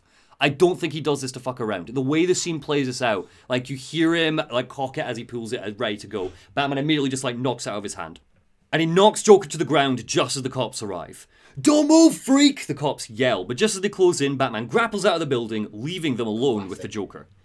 The police cuff Joker and start to take him to Blackgate prison. And as they put him into a squad car, one of them is like, "Where'd he go, huh?" And Joker's like, "Who?" "The Bat, your partner." "My partner? Who else would jump off a building to save your sorry ass?" "You know, officer," Joker mutters, "I was wondering the same thing myself." I love a meet cute. And this, there's been a few of them here. And We cut to Blackgate prison. Arkham Asylum hasn't opened yet. This is where all of the colourful crooks are taken. Joker lies strapped to a gurney. A doctor enters. I wonder who that is. Blonde hair, red top, white coat. She sighs as she sees the Joker. She goes, "Cops in this city, always beating on the sick and defenseless. And always keeping me from my Christmas pudding. Oh, yeah, very good. Joker turns his head almost like he's just in a bit of a daze. He's just alone with his thoughts. And he looks at her and he goes, "Tell me something, dear. Have you ever had a really bad day?" And suddenly, we flash to playing as Joker. And we finally get some insight into his mind. So, one bad day killing joke, reference to that. It's like, anyone could go mad if you just have one bad day. And remember, we don't know exactly what his one bad day looks like. We've got multiple choice options to pull from. Yeah. So we flash to playing as Joker, and we finally get some insight to him. He's standing in a comedy club telling jokes. So confirmation there, definitely a comedian. "There's nothing so cruel as memory. The pointy, bitey little thunderbolts, unwanted party crashes, screamers through your synapses." The club changes. The lights are gone. Weapons fly through the air at Joker as he bats them away. The smile is gone. Suddenly he's scared. No, terrified. "You can't even escape into madness. And then you meet someone who changes your life, and you feel that you don't even know who you are anymore. Isn't it funny how one little encounter can cleave off pieces of your past, deform your memories until you rethink your whole identity?" "Okay," the doctor says. "I'm gonna need specifics. How about we try some word association?" "That sounds delightful." "Acceptance. Ah, my favorite stage." Time shifts and forms. We get the sense that perhaps an hour has passed. The Doctor is giggling, giving in to Joker's charms. We see some thugs push Joker forward. He's wearing a red cape and a helmet. It's the red hood I was telling you about. It does look very silly. I'm sure you're thinking that. This is how it looks in the comics. Yeah. It is as silly. Yeah. In fact, it's sillier in the comics. It's way bigger in the comics. Yeah, it's ridiculous in the comics. Okay, the Doctor says. "One more, and I need you to be serious about this one. Fate. You want to know something funny?" Joker's voice says as we watch him march through an old chemical plant. "I used to think of fate as evil, predetermined not by some higher power, but by the rules of human nature. But tonight, that's all changed. I feel like my whole life is built to this one moment." Flash. We see how Joker sees Batman. A monster, a fanged, winged, shadow-clad beast. Do you realize what a vile world we live in? How lonely it is to wade through all the wretch and filth on your own. Even in a crowd of other screwballs, you're so alone you can kick, claw, yell, scream at the top of your lungs and no one cares. It's like you don't even exist. Sometimes I feel like I'm trapped on this path leading nowhere, into just emptiness. But now, it does get kinda lonely, doesn't it? The doctor says softly. Joker stares into a whirling vortex. Chemicals slosh around, tossed by an unseen storm. The bat monster grabs him and throws him in. I feel adrift, floating, reborn. Oh, it's all very exciting, really. We see Joker crawling through an alleyway in the rain outside the chemical. Remind me, was it Batman who threw him in the vat? Yes. Okay. It pretty much not every story. Is it in this? Is in, that in some versions? It's like maybe. No, just I'm trips saying, and is it in this? That's just how he remembers it in a monologue, and the visuals are very clearly unreliable. You're right. The way the Joker sees it, Batman threw him in. It could just be that while Joker was running away from him, he tripped and fell. Batman was there. Batman was there for this moment. The thing for this is that Batman created me. He created what I am. So we see Joker crawling through an alleyway in the rain outside the chemical plant. He looks in a puddle, and Batman stares back. Can you tell me more about how this person makes you feel? It's like meeting someone I can actually relate to. Which, believe me, dear, I have never felt before. So, may I ask, who is this person? The doctor asks. Someone very, very special, Joker says. But whose real name I don't even know. Flash, back to the patient room in Blackgate. The doctor blushes. Oh, God, no. Well, my name's Harleen. Harleen Quinzel. What a pretty name, Joker smiles. Where did that introduction come from? Did she Because she assume, or did she hope that he was talking about her? Harleen thinks this entire love letter that Joker has just written to Batman effectively, she thinks that he's leading to saying, I have feelings for you. She's completely misread it. It just met. Yeah. So, yeah, because he's like, she's like, who is this person? He goes, someone whose name I don't even know. She goes, well my name's Harleen. And he goes, what a pretty name. Do your friends call you Harley? And Harley goes, oh, I don't have a lot of friends. And Joker says, well, Harley, you've got one now. So if Joker's having a great time, Batman is having a shit one. As he flies back... Miserable picture you picked. Yeah. Never seen someone look more raging while driving. As he flies back to the Batcave... He's like your dad in traffic. He's like... yeah, he is. Merge! So his mind is reeling as he's going back to the Batcave. Flashes of the Joker, of the moment he leaped off the rooftop. He hears Joker's words over and over again. Why? Why did you do that? It's clear he doesn't know the answer. And in his fugue state, the Batcave shifts and changes in front of him. It's no longer his place of safety. It all looks like Crime Alley, the place where his parents, Thomas and Martha Wayne, died. Oh, is that what happened? Wait, I thought they lived. Oh, No. Actually, We've been over this. that explains a lot, actually. Batman. Okay. I don't have where's the? I'm gonna need to get a graph ready for next time because this is getting on my tits. Thomas, Martha Wayne, billionaires, died in Crime Alley. Right, bad time in Crime Alley. Batman. Born from that because Batman is remember He shot them, and it's the guilt. No. It's the guilt that he's been feeling. Batman. No. Commissioner Gordon shot them. No. Oh, and he was there, and he comforted Commissioner Gordon because he was sad right. about it. Batman is Bruce Wayne. Oh, what? Fuck's sake. Pay attention. But he did the crime in Crime Alley because it's called Crime Alley. Yeah. God damn. He probably in his young mind he saw that say Crime Alley and he went, oh, I need to do a crime here. Yeah. And I think we're supposed to read that while young Bruce Wayne was running away, he knocked the Joker into a vat of acid. Is that what we're getting here? I would assume so. Yeah, okay, got you. That's my read. Cool. The Batcave is Crime Alley, but then Alfred snaps him out of his daze. He's so starving, he's hallucinating. Yes! Yes! Alfred, for anyone that doesn't know, Alfred's got a tray with a cloche over it. And, what it's called? yeah. Cloche? Yeah, I know that from working in fancy restaurants. Wow. Well, so yeah, Alfred straight up was just like, it might be a bit anticlimactic, But I hoped you might finally be ready to celebrate Christmas Eve, now that Joker's behind bars. It's only the 8th time I've microwaved it tonight. I'll be honest, it's dry as shit. And Batman... I did try to steam it a little bit, but it didn't do much. Do you know, if you put a glass of water in the microwave with a slice of pizza, it really helps. That's true, by the way. I did not know that. I've never tried that. Put a cup of water in a microwavable cup, of course. To practice safe microwave use. In a metal only cup. Start with a fork, leave the fork in there. Usually, if you see Cookie Facts with James. if you see sparks, that means that it's really adding flavor to the pizza. Please, I feel like I shouldn't have to do this, but it's the internet, so don't do that. I really love this scene for what it's worth. This is a really, really... The scene of us in the room not letting you continue. No, it's alright. Just I love this scene. So he's like, oh, Christmas Eve time, you won the day, hooray! And Batman is like, Bane is still out there. And he slaps himself awake for a second out of his daze, and there's a beat. And then he finally says what's been weighing on his mind. If you hadn't called the police, Bane would already be in custody. You know, Alfred sighs, I made a promise of my own all those years ago. To your parents.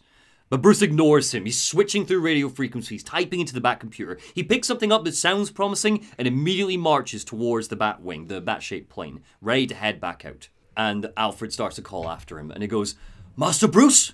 Stop! Master Bruce! Bruce! And he grabs Bruce's shoulder, and he whirls around, and Batman snaps down and goes, what are you? And he goes, I will not in good conscience allow you to go. You are outmatched by these assassins, and I'm what? You're not some hardened vigilante. You're a young man with a trust fund and too much anger. Go off! Now sit down and eat your fucking dinner! Beautiful. There's a beat after he says it, he realizes what he's just said, and then he goes, you are in over your head, and I don't want this to be your end. And a silence hangs between them. And finally Bruce breaks it by saying, Alfred, who do you see when you look at me? The boy whose shoes you used to tie every morning? The teenager who drove to his first date?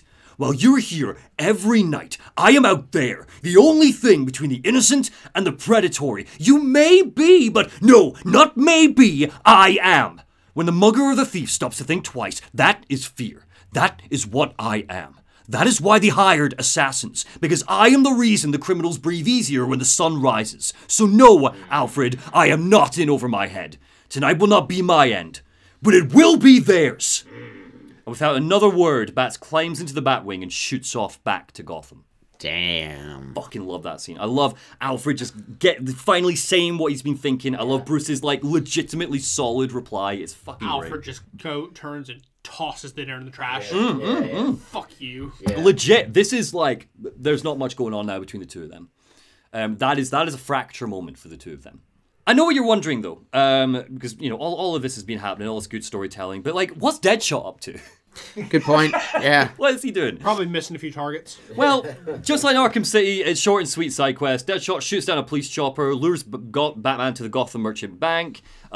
He's like, hello, Batman. I'm afraid playtime's over. Face me so I can put a bullet in you and collect my bounty. But Batman decks him, ties him up. And when he does, Deadshot's like, all right, get it over with. Just finish me quickly, will you?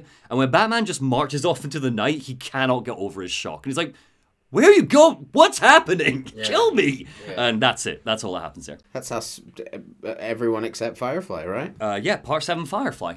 Okay, cool. Garfield. Yes, good old Garfield. So there's a lot of little itty bitty things that happen now, so I'm just going to kind of rattle through them without any dramatic flair, right? Sure. Number one, Batman learns that the venom compound that Bane uses has damaging side effects, specifically to the brain's memory centers. He's regulating his use, but if he goes OTT with it, he could lose his mind and get amnesia, right? Number two, we track Bane's signal to an underground base full of weapons, gear, explosives, the whole shebang. We pick up that Bane has a dedicated following of mercenaries at his beck and call. They are almost cultishly devoted to him. Oh. Number three is the big one. We see that Bane has been tracking Batman for 2 years and has documented his investigation. Why? And scariest of all, he has deduced that Bruce Wayne is Batman. Shit. He's figured that out. He figured it out because, on the rooftop, Batman turned to Bane and said, you just ran out of time. And of course, earlier tonight, Bruce Wayne said that in a thing with the exact same cadence in his voice. And that was like, Bane already suspected, but this was like the, I know who this is. I can go there now. So he knows. Batman panics, his fists shake, and he goes about smashing all of Bane's equipment. He tosses some explosives around the room and leaves as the base blows up. Shit, fuck. Delete history, delete history. It is very much, that is the vibe. He's like, bang, bang, bang. He like punches screens, it tosses some stuff, and leaves as it blows up behind Fuck, him. Mom's coming. The tab isn't closing fast enough. So yeah. Dialogue. But if Bane knows our secret identity, that means that the Batcave is no longer secure. We call Alfred and give him a heads up, telling him to secure himself in the cave. But for the first time in the game, Bruce doesn't know what to do. Alfred asks, and he just says, I don't know. I'm on my way to you and we'll figure something out. And just like that, Firefly chooses the worst time to make his move. He's taken hostages on the Pioneer Bridge. Jim Gordon and his men have arrived and cordoned the whole thing off, but there are bombs planted all around. And he doesn't know, basically. So Batman finds Jim underneath the bridge, coordinating his men. Don't send in your men, Batman barks. Firefly's rigged the whole bridge to blow. You're the reason these people are in danger, Jim says. He's doing this for the bounty on your head. Give yourself up. I'm guessing Firefly didn't get the memo that Joker's in prison, so won't be paying that bounty. Shouldn't have jetted out of that meeting so fast. It's fine. I feel like you get out of these prisons pretty quickly. So he's just going to have to wait a couple days.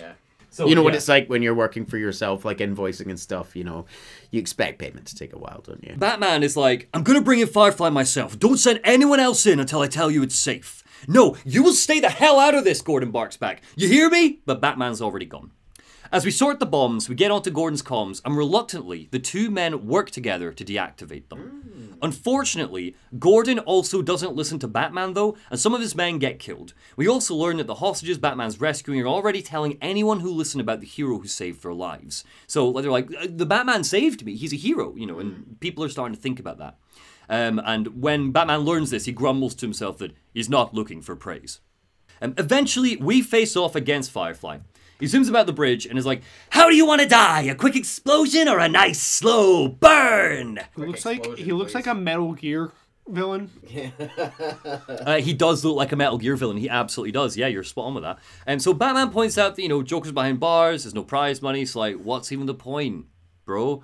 And Firefly responds like, don't hate me, Batman. I just want to melt your face. And as he fires, he just loves fire, this guy. That is his entire thing. He fires his flamethrower and he shrieks and he's like, he's melting! Melting! Yeah, it's great. The villains in this haven't been very multifaceted, have they? apart from one or two, yeah. Or while we're fighting him, he'll say things like, who's having a blast? You're Batman in the face! Anyway, so we beat Firefly. It's fun, but it's fine. He's falling out of the sky. He goes, I hate Mondays. Nice. So, eventually, Batman punches Firefly enough that he falls asleep, rips off his jetpack, and tosses it to the side. And is like, you need a new hobby. Bam! And knocks him out. And some new teeth. How was that one, Alfred? And also, you're really ugly or something. So after the fight, Gordon arrives, and Batman tosses him the detonator. Oh, that's an iconic Batman pose. It's a good look. And he says to Gordon, he goes, you didn't listen. And Gordon's like, I'm not big on taking orders from wanted men. And Batman goes, I'm not big on taking orders from cops. Yeah. There's a beat where the two men watch each other for a sec. And then Gordon starts to grumble and he goes, look, between the two of us, we covered it pretty well. He leans down to pick up the detonator. And when he looks back, boop, Batman gone. Classic. I'm always reminded of the college humor sketches of whenever he disappears. So, yeah, into the Batwing we go, returning to the Batcave. Alfred, Bruce calls in. Alfred, can you hear me? And then over the comms crackles Bane's voice. I am in your house, Bruce. Come home. Say your goodbyes. Once you've had time to turn grief to anger, then you'll be ready to face me. I have left enough life in your butler for some final words, if you hurry. The Batcave is on fire when we return. Bane and his men are gone, but the place is completely trashed. And as for Alfred, he's been crushed under some rubble. The light starts to leave his eyes. He wheezes out the last of his breath as Bruce moves over to him. Alfred? And Bruce tries to bring him out, and the body starts to turn limp. And he goes, Alfred, I'm so sorry. Alfred coughs and looks at him. He doesn't see the bat. All he sees is the boy he cared for all these years. His expression softens for a second. Tears well up in his eyes. And with his last breath, he says, "Don't add me to the weight you carry." Except not his last breath, because he's in the next 2 games. Have you ever seen it? Alfred dies. Yeah, are we saying that he's a Jarvis now? Bruce's world shatters. For an instant, the Batcave is replaced once more with Crime Alley. Rage and grief overtake him, and Bruce smashes one of his fists into the ground.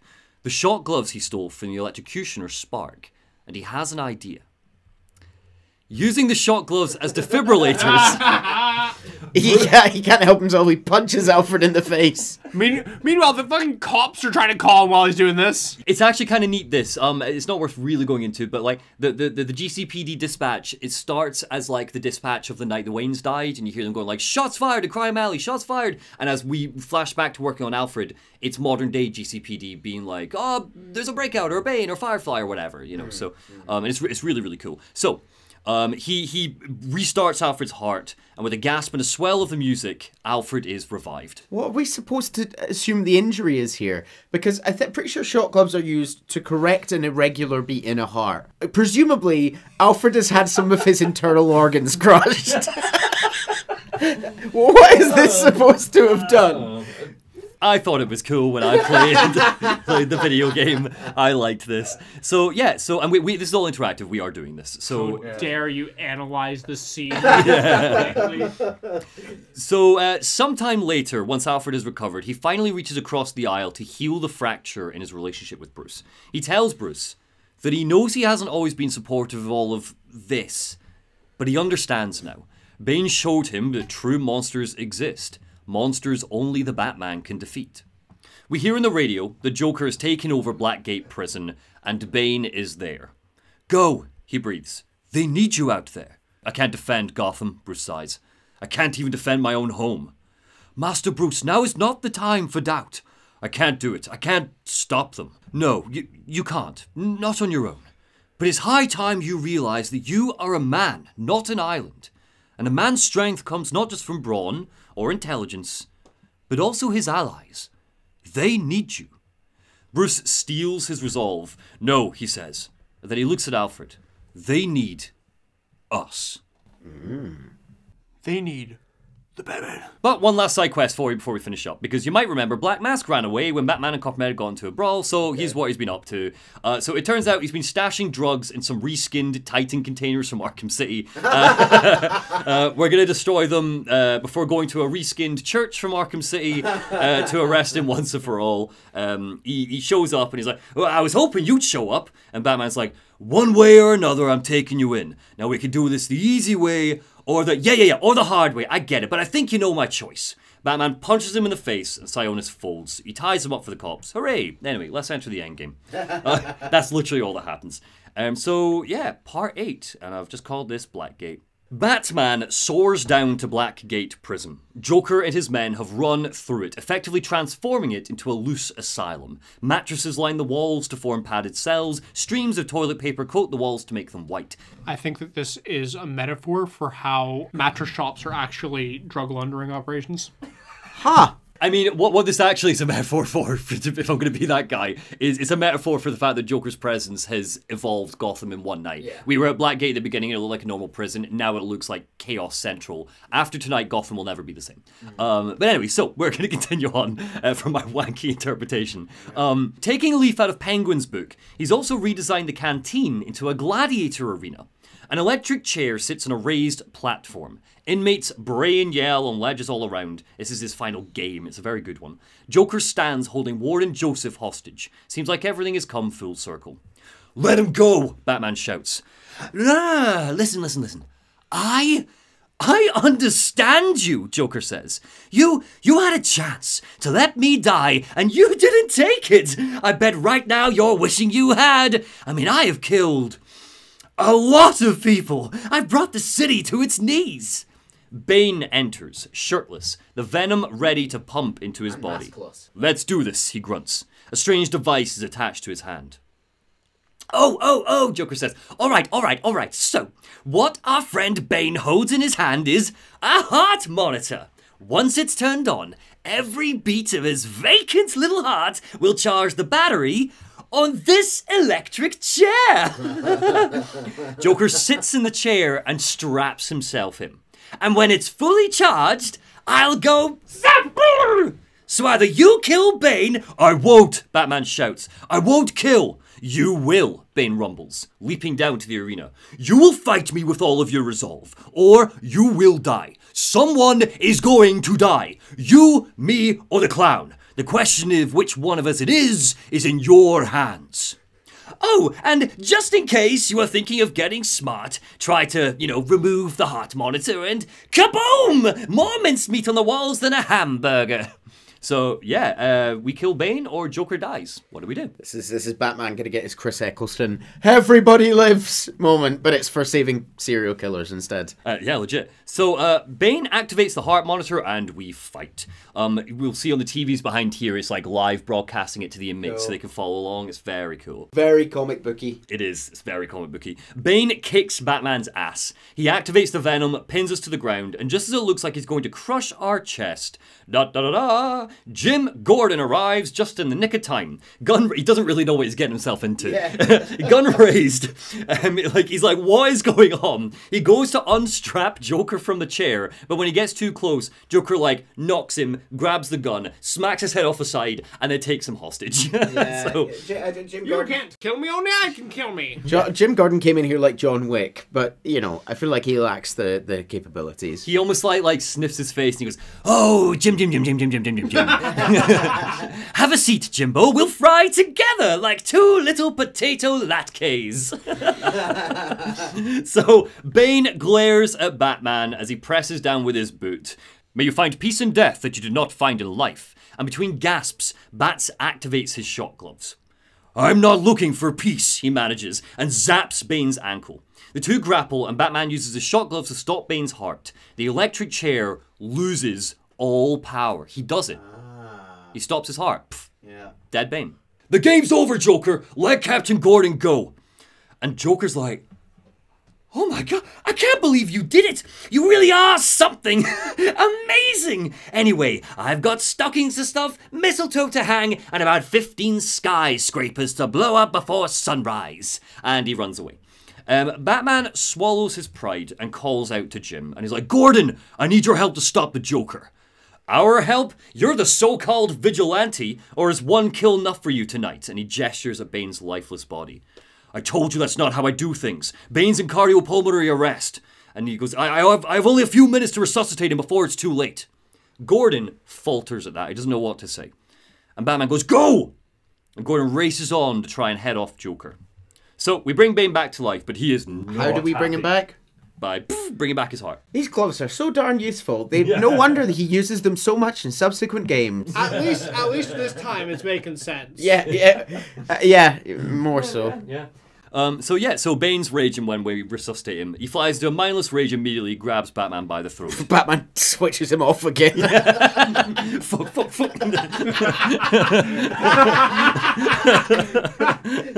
And so Bane's like, you leave me no choice, Mr. Wayne. He takes the inhibitor of his venom gear. He grows 10 sizes. His veins burst. His whole body morphs and pulses as he towers over Batman. Ooh, I've been there, buddy, over Christmas, let me tell you. He can barely speak. He just roars and smashes Batman through the ground into the cells below. This is a stealth boss, with a huge monstrous Bane charging through the tunnels hunting for us. It's brilliant. Through his wit, grit and determination, Bats manages to lure him into shock therapy, tangle him up in the machine, and blast him with electricity. Stunned and dazed, his final words before he falls unconscious are, "The Batman! I must find the Batman! Who is the Batman?"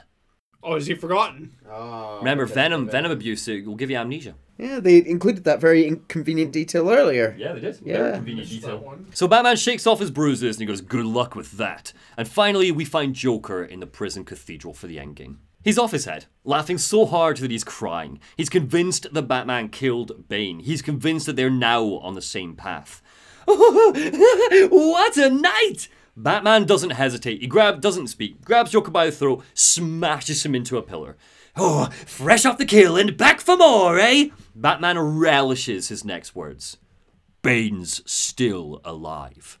Joker checks his monitor. Now that's not funny. He pulls out a gun and presses it to Batman's skull. All this rage, all directed at me, and for what? You know, if you'd actually let me finish a sentence, you might learn something. You might learn that we're not so different. Bam. Crack. Pow. Batman unleashes his fury and beats Joker into the dust. With every hit, Joker laughs and croons. Yes, come on, don't stop now. Beat me till your knuckles bleed. And why stop there? You know, there's only one way to stop me. And with one last smack, Batman knocks him out. And then a familiar voice. Any one of my guys would have killed him, Jim Gordon says, entering the church. The city deserves better than that, Batman says, handing Gordon Joker's gun. Debatable. I don't kill, I just severely maim. My daughter thinks you're a hero, Jim says quietly, and then cocks the bun. I think that was a scene in American Pie. Damn it. I was about to say, I was pretty sure that was a bit of a Freudian slip. He cocks the gun at Batman. Please, save that for after we finish and go to bed. But I still have to bring you in. Gordon's radio crackles. Gordon, come in. What's your 20? Gordon looks away for a sec to respond. I'm in the chapel. We got Joker. And when he looks back, Batman is gone. You caught him? The voice says. How'd you do that? And Gordon holsters his weapon and just kind of looks at an open window nearby. And he goes, I had some help. As we fade out, we hear Gordon speaking to Barbara. I keep asking myself why I didn't bring him in. And the truth is... How could I have? Well, he just says, I let him go, which I don't think is true. No, I was going to say, how would he have... Yeah. I let him go because of you, to Barbara. Because you think he's a hero. I used to think I can't change this city. I can't change the rotten cops I lead, but maybe I can give them something to believe in. His eyeline is drawn up to the moon, where he sees Batman soaring by. Maybe he can give them something to believe in. And the credits roll. Hey, Dad, do you think you'll have to be a Batgirl? Yeah. Part 9. Cold, Cold Heart. Oh. So Arkham Origins got some DLC. Cold, Cold Heart released in April 2014. It kicks off on New Year's Eve, just 7 days. It is a dope suit, yeah. 7 days after the events of Arkham Origins. I will point out now, because I haven't written into the script, because you've noted the suit. This is a new suit. I know the moment when he gets it, but the entirety of this DLC until like the last third, Batman keeps calling Alfred and is like, is the new suit ready yet? Like 10 times. And every time I was like, it's coming. And eventually when you get it, it is worth it. For anyone listening along, it's the sort of same bat cowl and the colour scheme's all the same, but it's almost semi-mech. He's got like huge robotic inserts into the arms, and where the gap is normally in the cowl, there's a sort of metallic faceplate covering his mouth. It's pretty cool. It's like, yeah, lots of, orange neon. And, yeah. Orange v blue, innit? It looks very cool. I'm gonna guess, is that our boy Arnold? Arnold, do you mean Mr. Freeze? Arnold Schwarzenegger? Yes, it's Mr. Freeze. So yes, this is the Mr. Freeze DLC. This is the governor of California. So yeah, you're about to learn why Mr. Freeze is Neil's favorite villain, did you say? He's up there. He's up there. No, Mudman is his favorite. Oh, sorry. Clayface, I love Clayface, but yeah, no, Freeze is definitely up there from the 90s cartoon, and this does him well. Prior to, just to give you a little backstory here, so Paul Dini, I keep mentioning, did the Arkham Asylum and Arkham City stories. Paul Dini not involved in Arkham Origins. Which is fine. It's whatever. But the point I'm making is that the story you're about to hear about Mr. Freeze is a Paul Dini creation for the animated series, and it won awards. It was so good. He took a two-dimensional villain who was a man who was like, I just like freezing stuff. And he gave him an entire story that people love. I'm not wanting to overhype this for you, because you're not going to be crying at it. It's just, he's a really good Batman villain with a really cool story. So we're going to get into it. So we open with a dark-haired woman encased in ice, Nora Freeze. The camera pans around and we see her husband, Victor, aka Mr. Freeze, watching over her as he prepares to leave his lab. Yes, once again, Mr. Freeze, Victor Freeze, is a man who, luckily, his surname ties in with his gimmick, but yes. Much like Edward Nygma. So, meanwhile, while all this is happening, while he's looking at his wife and he turns away to leave his lab, Bruce Wayne and Alfred stand in Wayne Manor. Oh, he's smiling for the first time in this game. They're surrounded by party guests. Their New Year's Eve party has been merged with an award ceremony. Tonight, the Wayne Foundation is awarding Humanitarian of the Year to this man, Ferris Boyle. Compassion, Ferris says in his speech. That's the heart that Goth Corp was built on. It's why we're called the People Company. There's nothing with corp in it that's going to turn out well, no. Did you say Goth Corp? I think that was hot topic, wasn't it? Is it just a bunch of fucking goths? Yeah, no, yeah. So I did think earlier when Alfred was having his emotional reconnection with Bruce, it sounded like the parent of a goth. It was like, I might not understand it, but I support you and I love you. Yeah. So applause, applause, applause. Bruce is all done up in his tux and Alfred stands with him and he's like, Mr. Boyle seems to be after your title as Gotham's biggest philanthropic industrialist. And he jokes and he winks and he nudges him and it's like, oh, the boys. And Bruce is like, Gotham needs more people like him. And he smiles, and it's clear that he means it. Ferris comes down and he shakes Bruce's hand. And he's like, Bruce, I am blown away by your support. And Bruce is like, well, it's well deserved. You're going to change the world, Ferris. And Ferris is like, hey, we'll change it together, right? More applause, more drinks. Doesn't bode well for this guy that he's not in any of the other games, does it? Out of curiosity, because I don't actually know, the fuck do the Waynes do? Like, what is their business? All sorts. Literally, name it. Yeah, they're in civil engineering, weapons and tech and research and like science, biomedical. They're like just, everything. Name it. Whatever the plot needs them to be doing. More applause, more drinks. Everyone's having a lovely time. What could possibly ruin this? Well, how about a fucking freeze ray? So armed henchmen race in behind a wall of ice that's torn a hole in the side of Wayne Manor. Notably, they've got penguins on their uniforms. Behind them, Mr. Freeze enters. He smacks a guest out of the way, freezes another, and that freeze is capitalized in my script. I think every time I've written the word freeze is capitalized, just in case I get confused. And as you can imagine, I say the word freeze a lot. That's a really goofy looking suit. It is, yeah, it's proper prototype, it's humongous. He's a tiny little man in it. And yeah, so he hits a guy, freezes another, and at the top of his lungs, he yells, "Bring me Ferris Boyle!" Bruce runs away, deeper into Wayne Manor. He finds Alfred fighting off... He finds Alfred fighting off some of Penguin's thugs himself. Penguins? Penguin's thugs himself, yes. Why is Penguin here? Good question, but Penguin's thugs are here. Penguin and they're both ice-flavoured. They were in the same bit of Arkham City, weren't they? Well, yes, but Hat and Penguin captured Freeze? Yeah. That wouldn't make me... This is before all of that shit, though, remember? Bruce runs away, and he finds Alfred fighting some of the thugs. And the thugs are like, "Hey, old man, take it easy." And Alfred's like swinging a fire poker, barking like, "Are you cowards afraid of an old man?" And then pang, bow, whack. They head through to the study where Bruce opens his secret entrance to the Batcave. Quick fun note, we see that in the comics, the way to open the passage to the Batcave is by turning the hands of the clock to the exact time that his parents were killed. He's so miserable, isn't he? Yeah. So yeah, emo. I know. He suits up, fights his way through some goons, gets any guests he can into a safe room, and when he goes back to visit Alfred and the hostages in his bat suit, in front of people, he's like, "Sir, are you all right?" And Alfred goes, "Of course! Thanks to you, the hero of Christmas Eve, who I have never met before, but only read about in the paper." The hero of Christmas Eve, who definitely eats his Christmas dinner. Good to meet you too, old man. My friend Bruce Wayne called me on the telephone. Also, yeah, are we to assume that this is the New Year's immediately following? Yes. 7 days later. Yeah. And Bruce like kind of cuts him off and he's like, all right, geez, just barricade the doors when I leave. Eventually, Vicky Vale's here as well. There she is. bestie. Yeah, she doesn't say anything.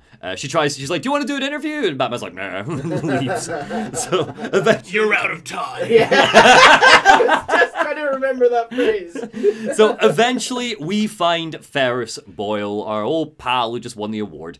He's being set upon by some of the goons and we rescue him, but not before Freeze interrupts.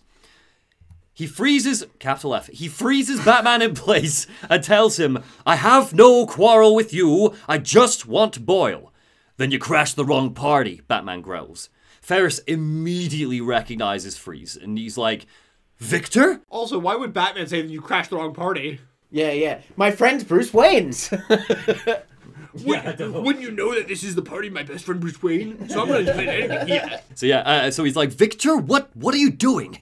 And Freeze is like, I just require a moment of your time. He frog marches Ferris out of the building. I feel like there are better ways to get a moment of your friend's time. Well, he goes, I just require a moment of your time. He frog marches Ferris out of the building, and by the time bats can break free of the ice, it's too late. They're gone.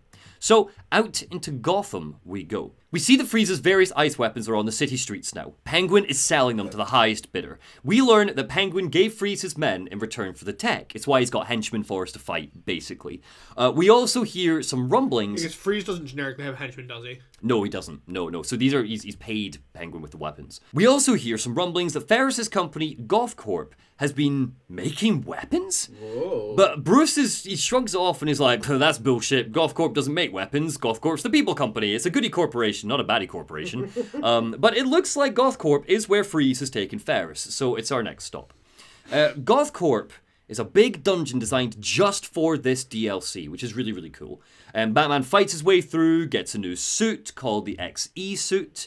So good. I think it's like for has- extreme. You know. It has even shorter booty shorts. It does, yeah. Like crop. It looks like towards the thighs of this suit are so thick that the bottom of the shorts is sort of rolled up the way. Yeah. But yeah, so the point of the suit is that it lets him withstand freezing temperatures, and also the shock fists. Elements? Extreme element probably makes sense. But you can withstand freezing temperatures, and the shock gloves are now fire gloves. They can melt ice. Heat gloves. They can melt ice. Doesn't need to stop anybody's heart this time. He pulled those off Firefly's. He just needs to melt their freezing heart and show them the true meaning of Christmas. It's actually really neat, this, because the takedown animations are different when you're using them as opposed to the shock gloves. Like, he'll like melt people a little bit, like not bad, but Just like, a little bit melted. Garfield, is that Do you remember what you said about Elizabeth when she a little bit melted one person? yeah, you're good point. It's not bad. It's like you'll like sear them like stop, and they'll like go down. Yeah, it's great. He brands them. Is this? It's a branding thing. No, it's not. He puts his hand on them, he leaves it, and there's like a scorched bat. Imagine a Batman film that would make the Batman do that. That would be It's more, I think, horrendous. like they've got freeze guns, so he'll just like in the takedown animation will be like he grabs the freeze gun and it like melts and It releases steam, scalding their face. Yeah, it's pretty cool. It's just a nice attention to detail. I don't remember exactly what the animations are, but it's all a good time. Anyway, in the center of the building, you find Freeze and Penguin. Give me Boyle, or I'll freeze this entire room! Freeze roars at Penguin. It seems Cobblepot has double-crossed Victor. I don't want to hurt you, but I will. I know you won't. Yeah, Penguin yells back. Boyle's got the codes you need, and I ain't giving him up unless I get what he's giving you. What's behind this door is of no interest to you. This will not end well for you, Cobblepot. Batman charges in, beats up the goons, and Freeze uses it as the perfect distraction. He steps out from cover and freezes Penguin and all of his men, grabs Ferris, and leaves. And Batman's like, I'll give you one chance to let him go. And he starts marching towards Freeze. And Freeze turns and he goes, threats are meaningless to a man who has lost everything. He blasts a huge wall of ice between us, and off he goes. Thankfully, Batman's new suit means that he can just melt a bat-shaped hole through it so we can follow, but he makes a real point to not unfreeze Penguin despite how much he begs. He's right there. Would you not be dead after 5 minutes frozen in a block of ice? I don't know, but all I know is that Penguin really begs. He's like, please let me out. Alfred rings us up and he's like, sir, Penguin seemed quite certain that Gothcorp is holding some super weapon. And Bruce shuts him down. He's like, no, Ferris Boyle's my friend. He doesn't make weapons. My friends over at Evil Corp would never do something like that. They're a family there. He goes like, I know him. Call the GCPD. Tell them to prepare a gurney. They're gonna need it for Freeze. So he's gonna go fucking break some legs, I guess. So deeper into the lab we go, eventually making it to Victor Freeze's old lab. And it's here we learn exactly what he's doing and why he's doing it. Gothcorp is making weapons. Cryogenic weapons, just like the one Freeze is using. But Victor wasn't just building weapons here, he was mainly doing secret research on Huntington's disease. His wife, Nora, has it. To prevent Nora from dying, Victor froze her in cryostasis. Ferris Boyle hired Victor to help advance this secret cryoweapons program and agreed to devote Gothcorp resources to finding a cure for Nora. But it soon became clear that Ferris Boyle had no intention of honouring that agreement. Victor stopped working on weapons and started working on curing the disease instead. Ferris came down to the lab one day with some guards planning to strong-arm Victor, and a fight ensued. As Batman describes it, a cryochemical cocktail altered Victor's metabolism. The whole lab became frozen and super deadly. Boyle escaped, locked down the lab, and Victor designed his mech suit so he could leave. All of this violence, Batman mutters. And he realizes how wrong he's been, and who the true monster in this tale obviously is, Ferris. And he's like, he's just trying to save his dying wife. Nora's still here. He needs Boyle's security access to get his wife out of Gothcorp. That's all he wants. And now, you're going to stop him, Alfred points out. I have to. Are you still going to need that gurney? I am, but not for Victor. Reaching the heart of Gothcorp, we confront Freeze and Ferris. It's a wide chamber where Nora's body is suspended in cryostasis. All I want is to get Nora and leave, Ferris. Give me the access codes, Freeze says.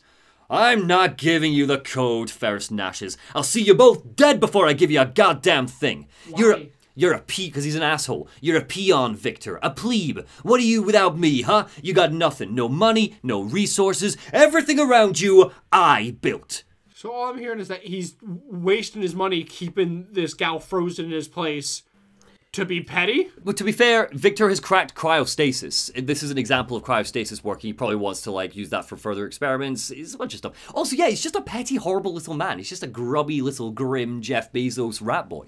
So, fuck him. No, that's Batman. So Victor steps out of the shadows. Batman steps out of the shadows. And he's like, Victor, you have to let him go. And Freeze is like, I'm taking my wife. You cannot stop me. I know the truth, Batman replies calmly. And so will the police. Boyle will face judgment for his crimes.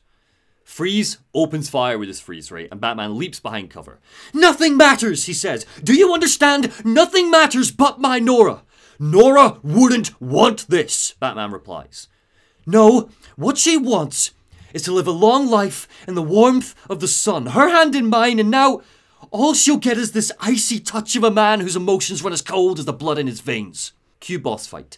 It's good, not as good as the Arkham City fight, but it repeats the same gimmick. Freeze learns our attacks, we respond accordingly. During the fight, a panel ruptures and the lab starts to explode. A cryogenic weapon freezes us in place, but before it does, Batman shatters Freeze's helmet. He falls to the ground, too weak to attack. Freeze, on the precipice of losing everything, desperately just starts crawling towards Nora. Oh, and then Ferris steps into view. Please, Freeze gasps. You can save her. You just have to bypass the... No, Victor, she dies, but I'll keep you alive long enough to see her go. Ferris picks up a pipe, and he starts to beat Freeze to death. And as he does, Batman shatters and ruptures the ice, because it's like this, and you're mashing A to try and break out of it. As you're doing it, Freeze's health bar at the top is going down with every hit that Ferris is doing. You're trying to get out of this to save him. Batman throws himself forwards. He grabs the pipe, spins it in his hand, and cracks Ferris hard in the jaw, breaking it. He hits the deck. Take a seat, he says, his voice like a storm. Humanitarian. Using his gadgets, he manages to restore the cryogenic containment for Nora. She's going to be okay, but she's still frozen. I'm sorry, Victor, he says, kneeling down and repairing Victor Freeze's suit, saving his life. I can't give you peace, but I can give you justice. And the credits roll. Cool. So, like, Boyle presumably will get taken away to jail. Freeze will also get taken to jail, but Nora will be looked after. I mean, yeah, best mission in this game.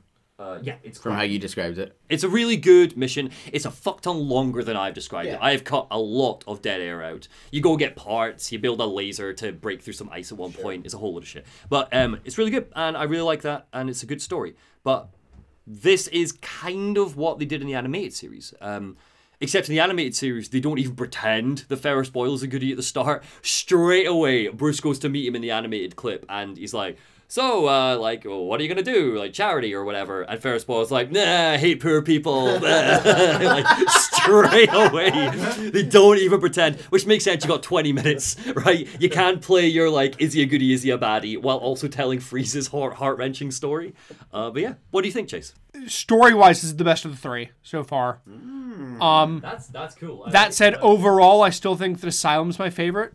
I totally understand that, because Asylum is funner. Yeah, it's sillier. Yeah, but I think it's mainly because as much as I love a good villain origin, especially. So I loved all the Joker stuff, but Joker's not yet in his silly, goofy mode. Not in his prime. He's not in his prime. He's I think he gets there, and I think but he's not funny. He's not. I think that him in the chair at the end is verging on, but it's not quite there yet. And I like he is different at the end of this game than he is at the start. Yeah. Like he is. They both are to a degree.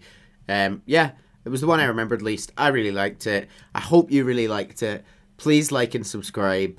Thank you. I'm trying to remember to do that.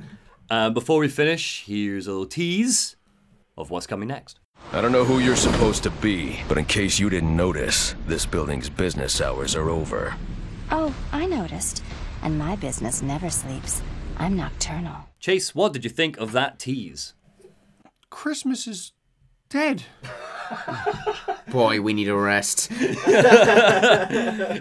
we're going to sleep, and then we'll be back with 2 final Arkham games. Thank you very much for listening, and we will see you in the next one. Farewell, children. Good night. Great.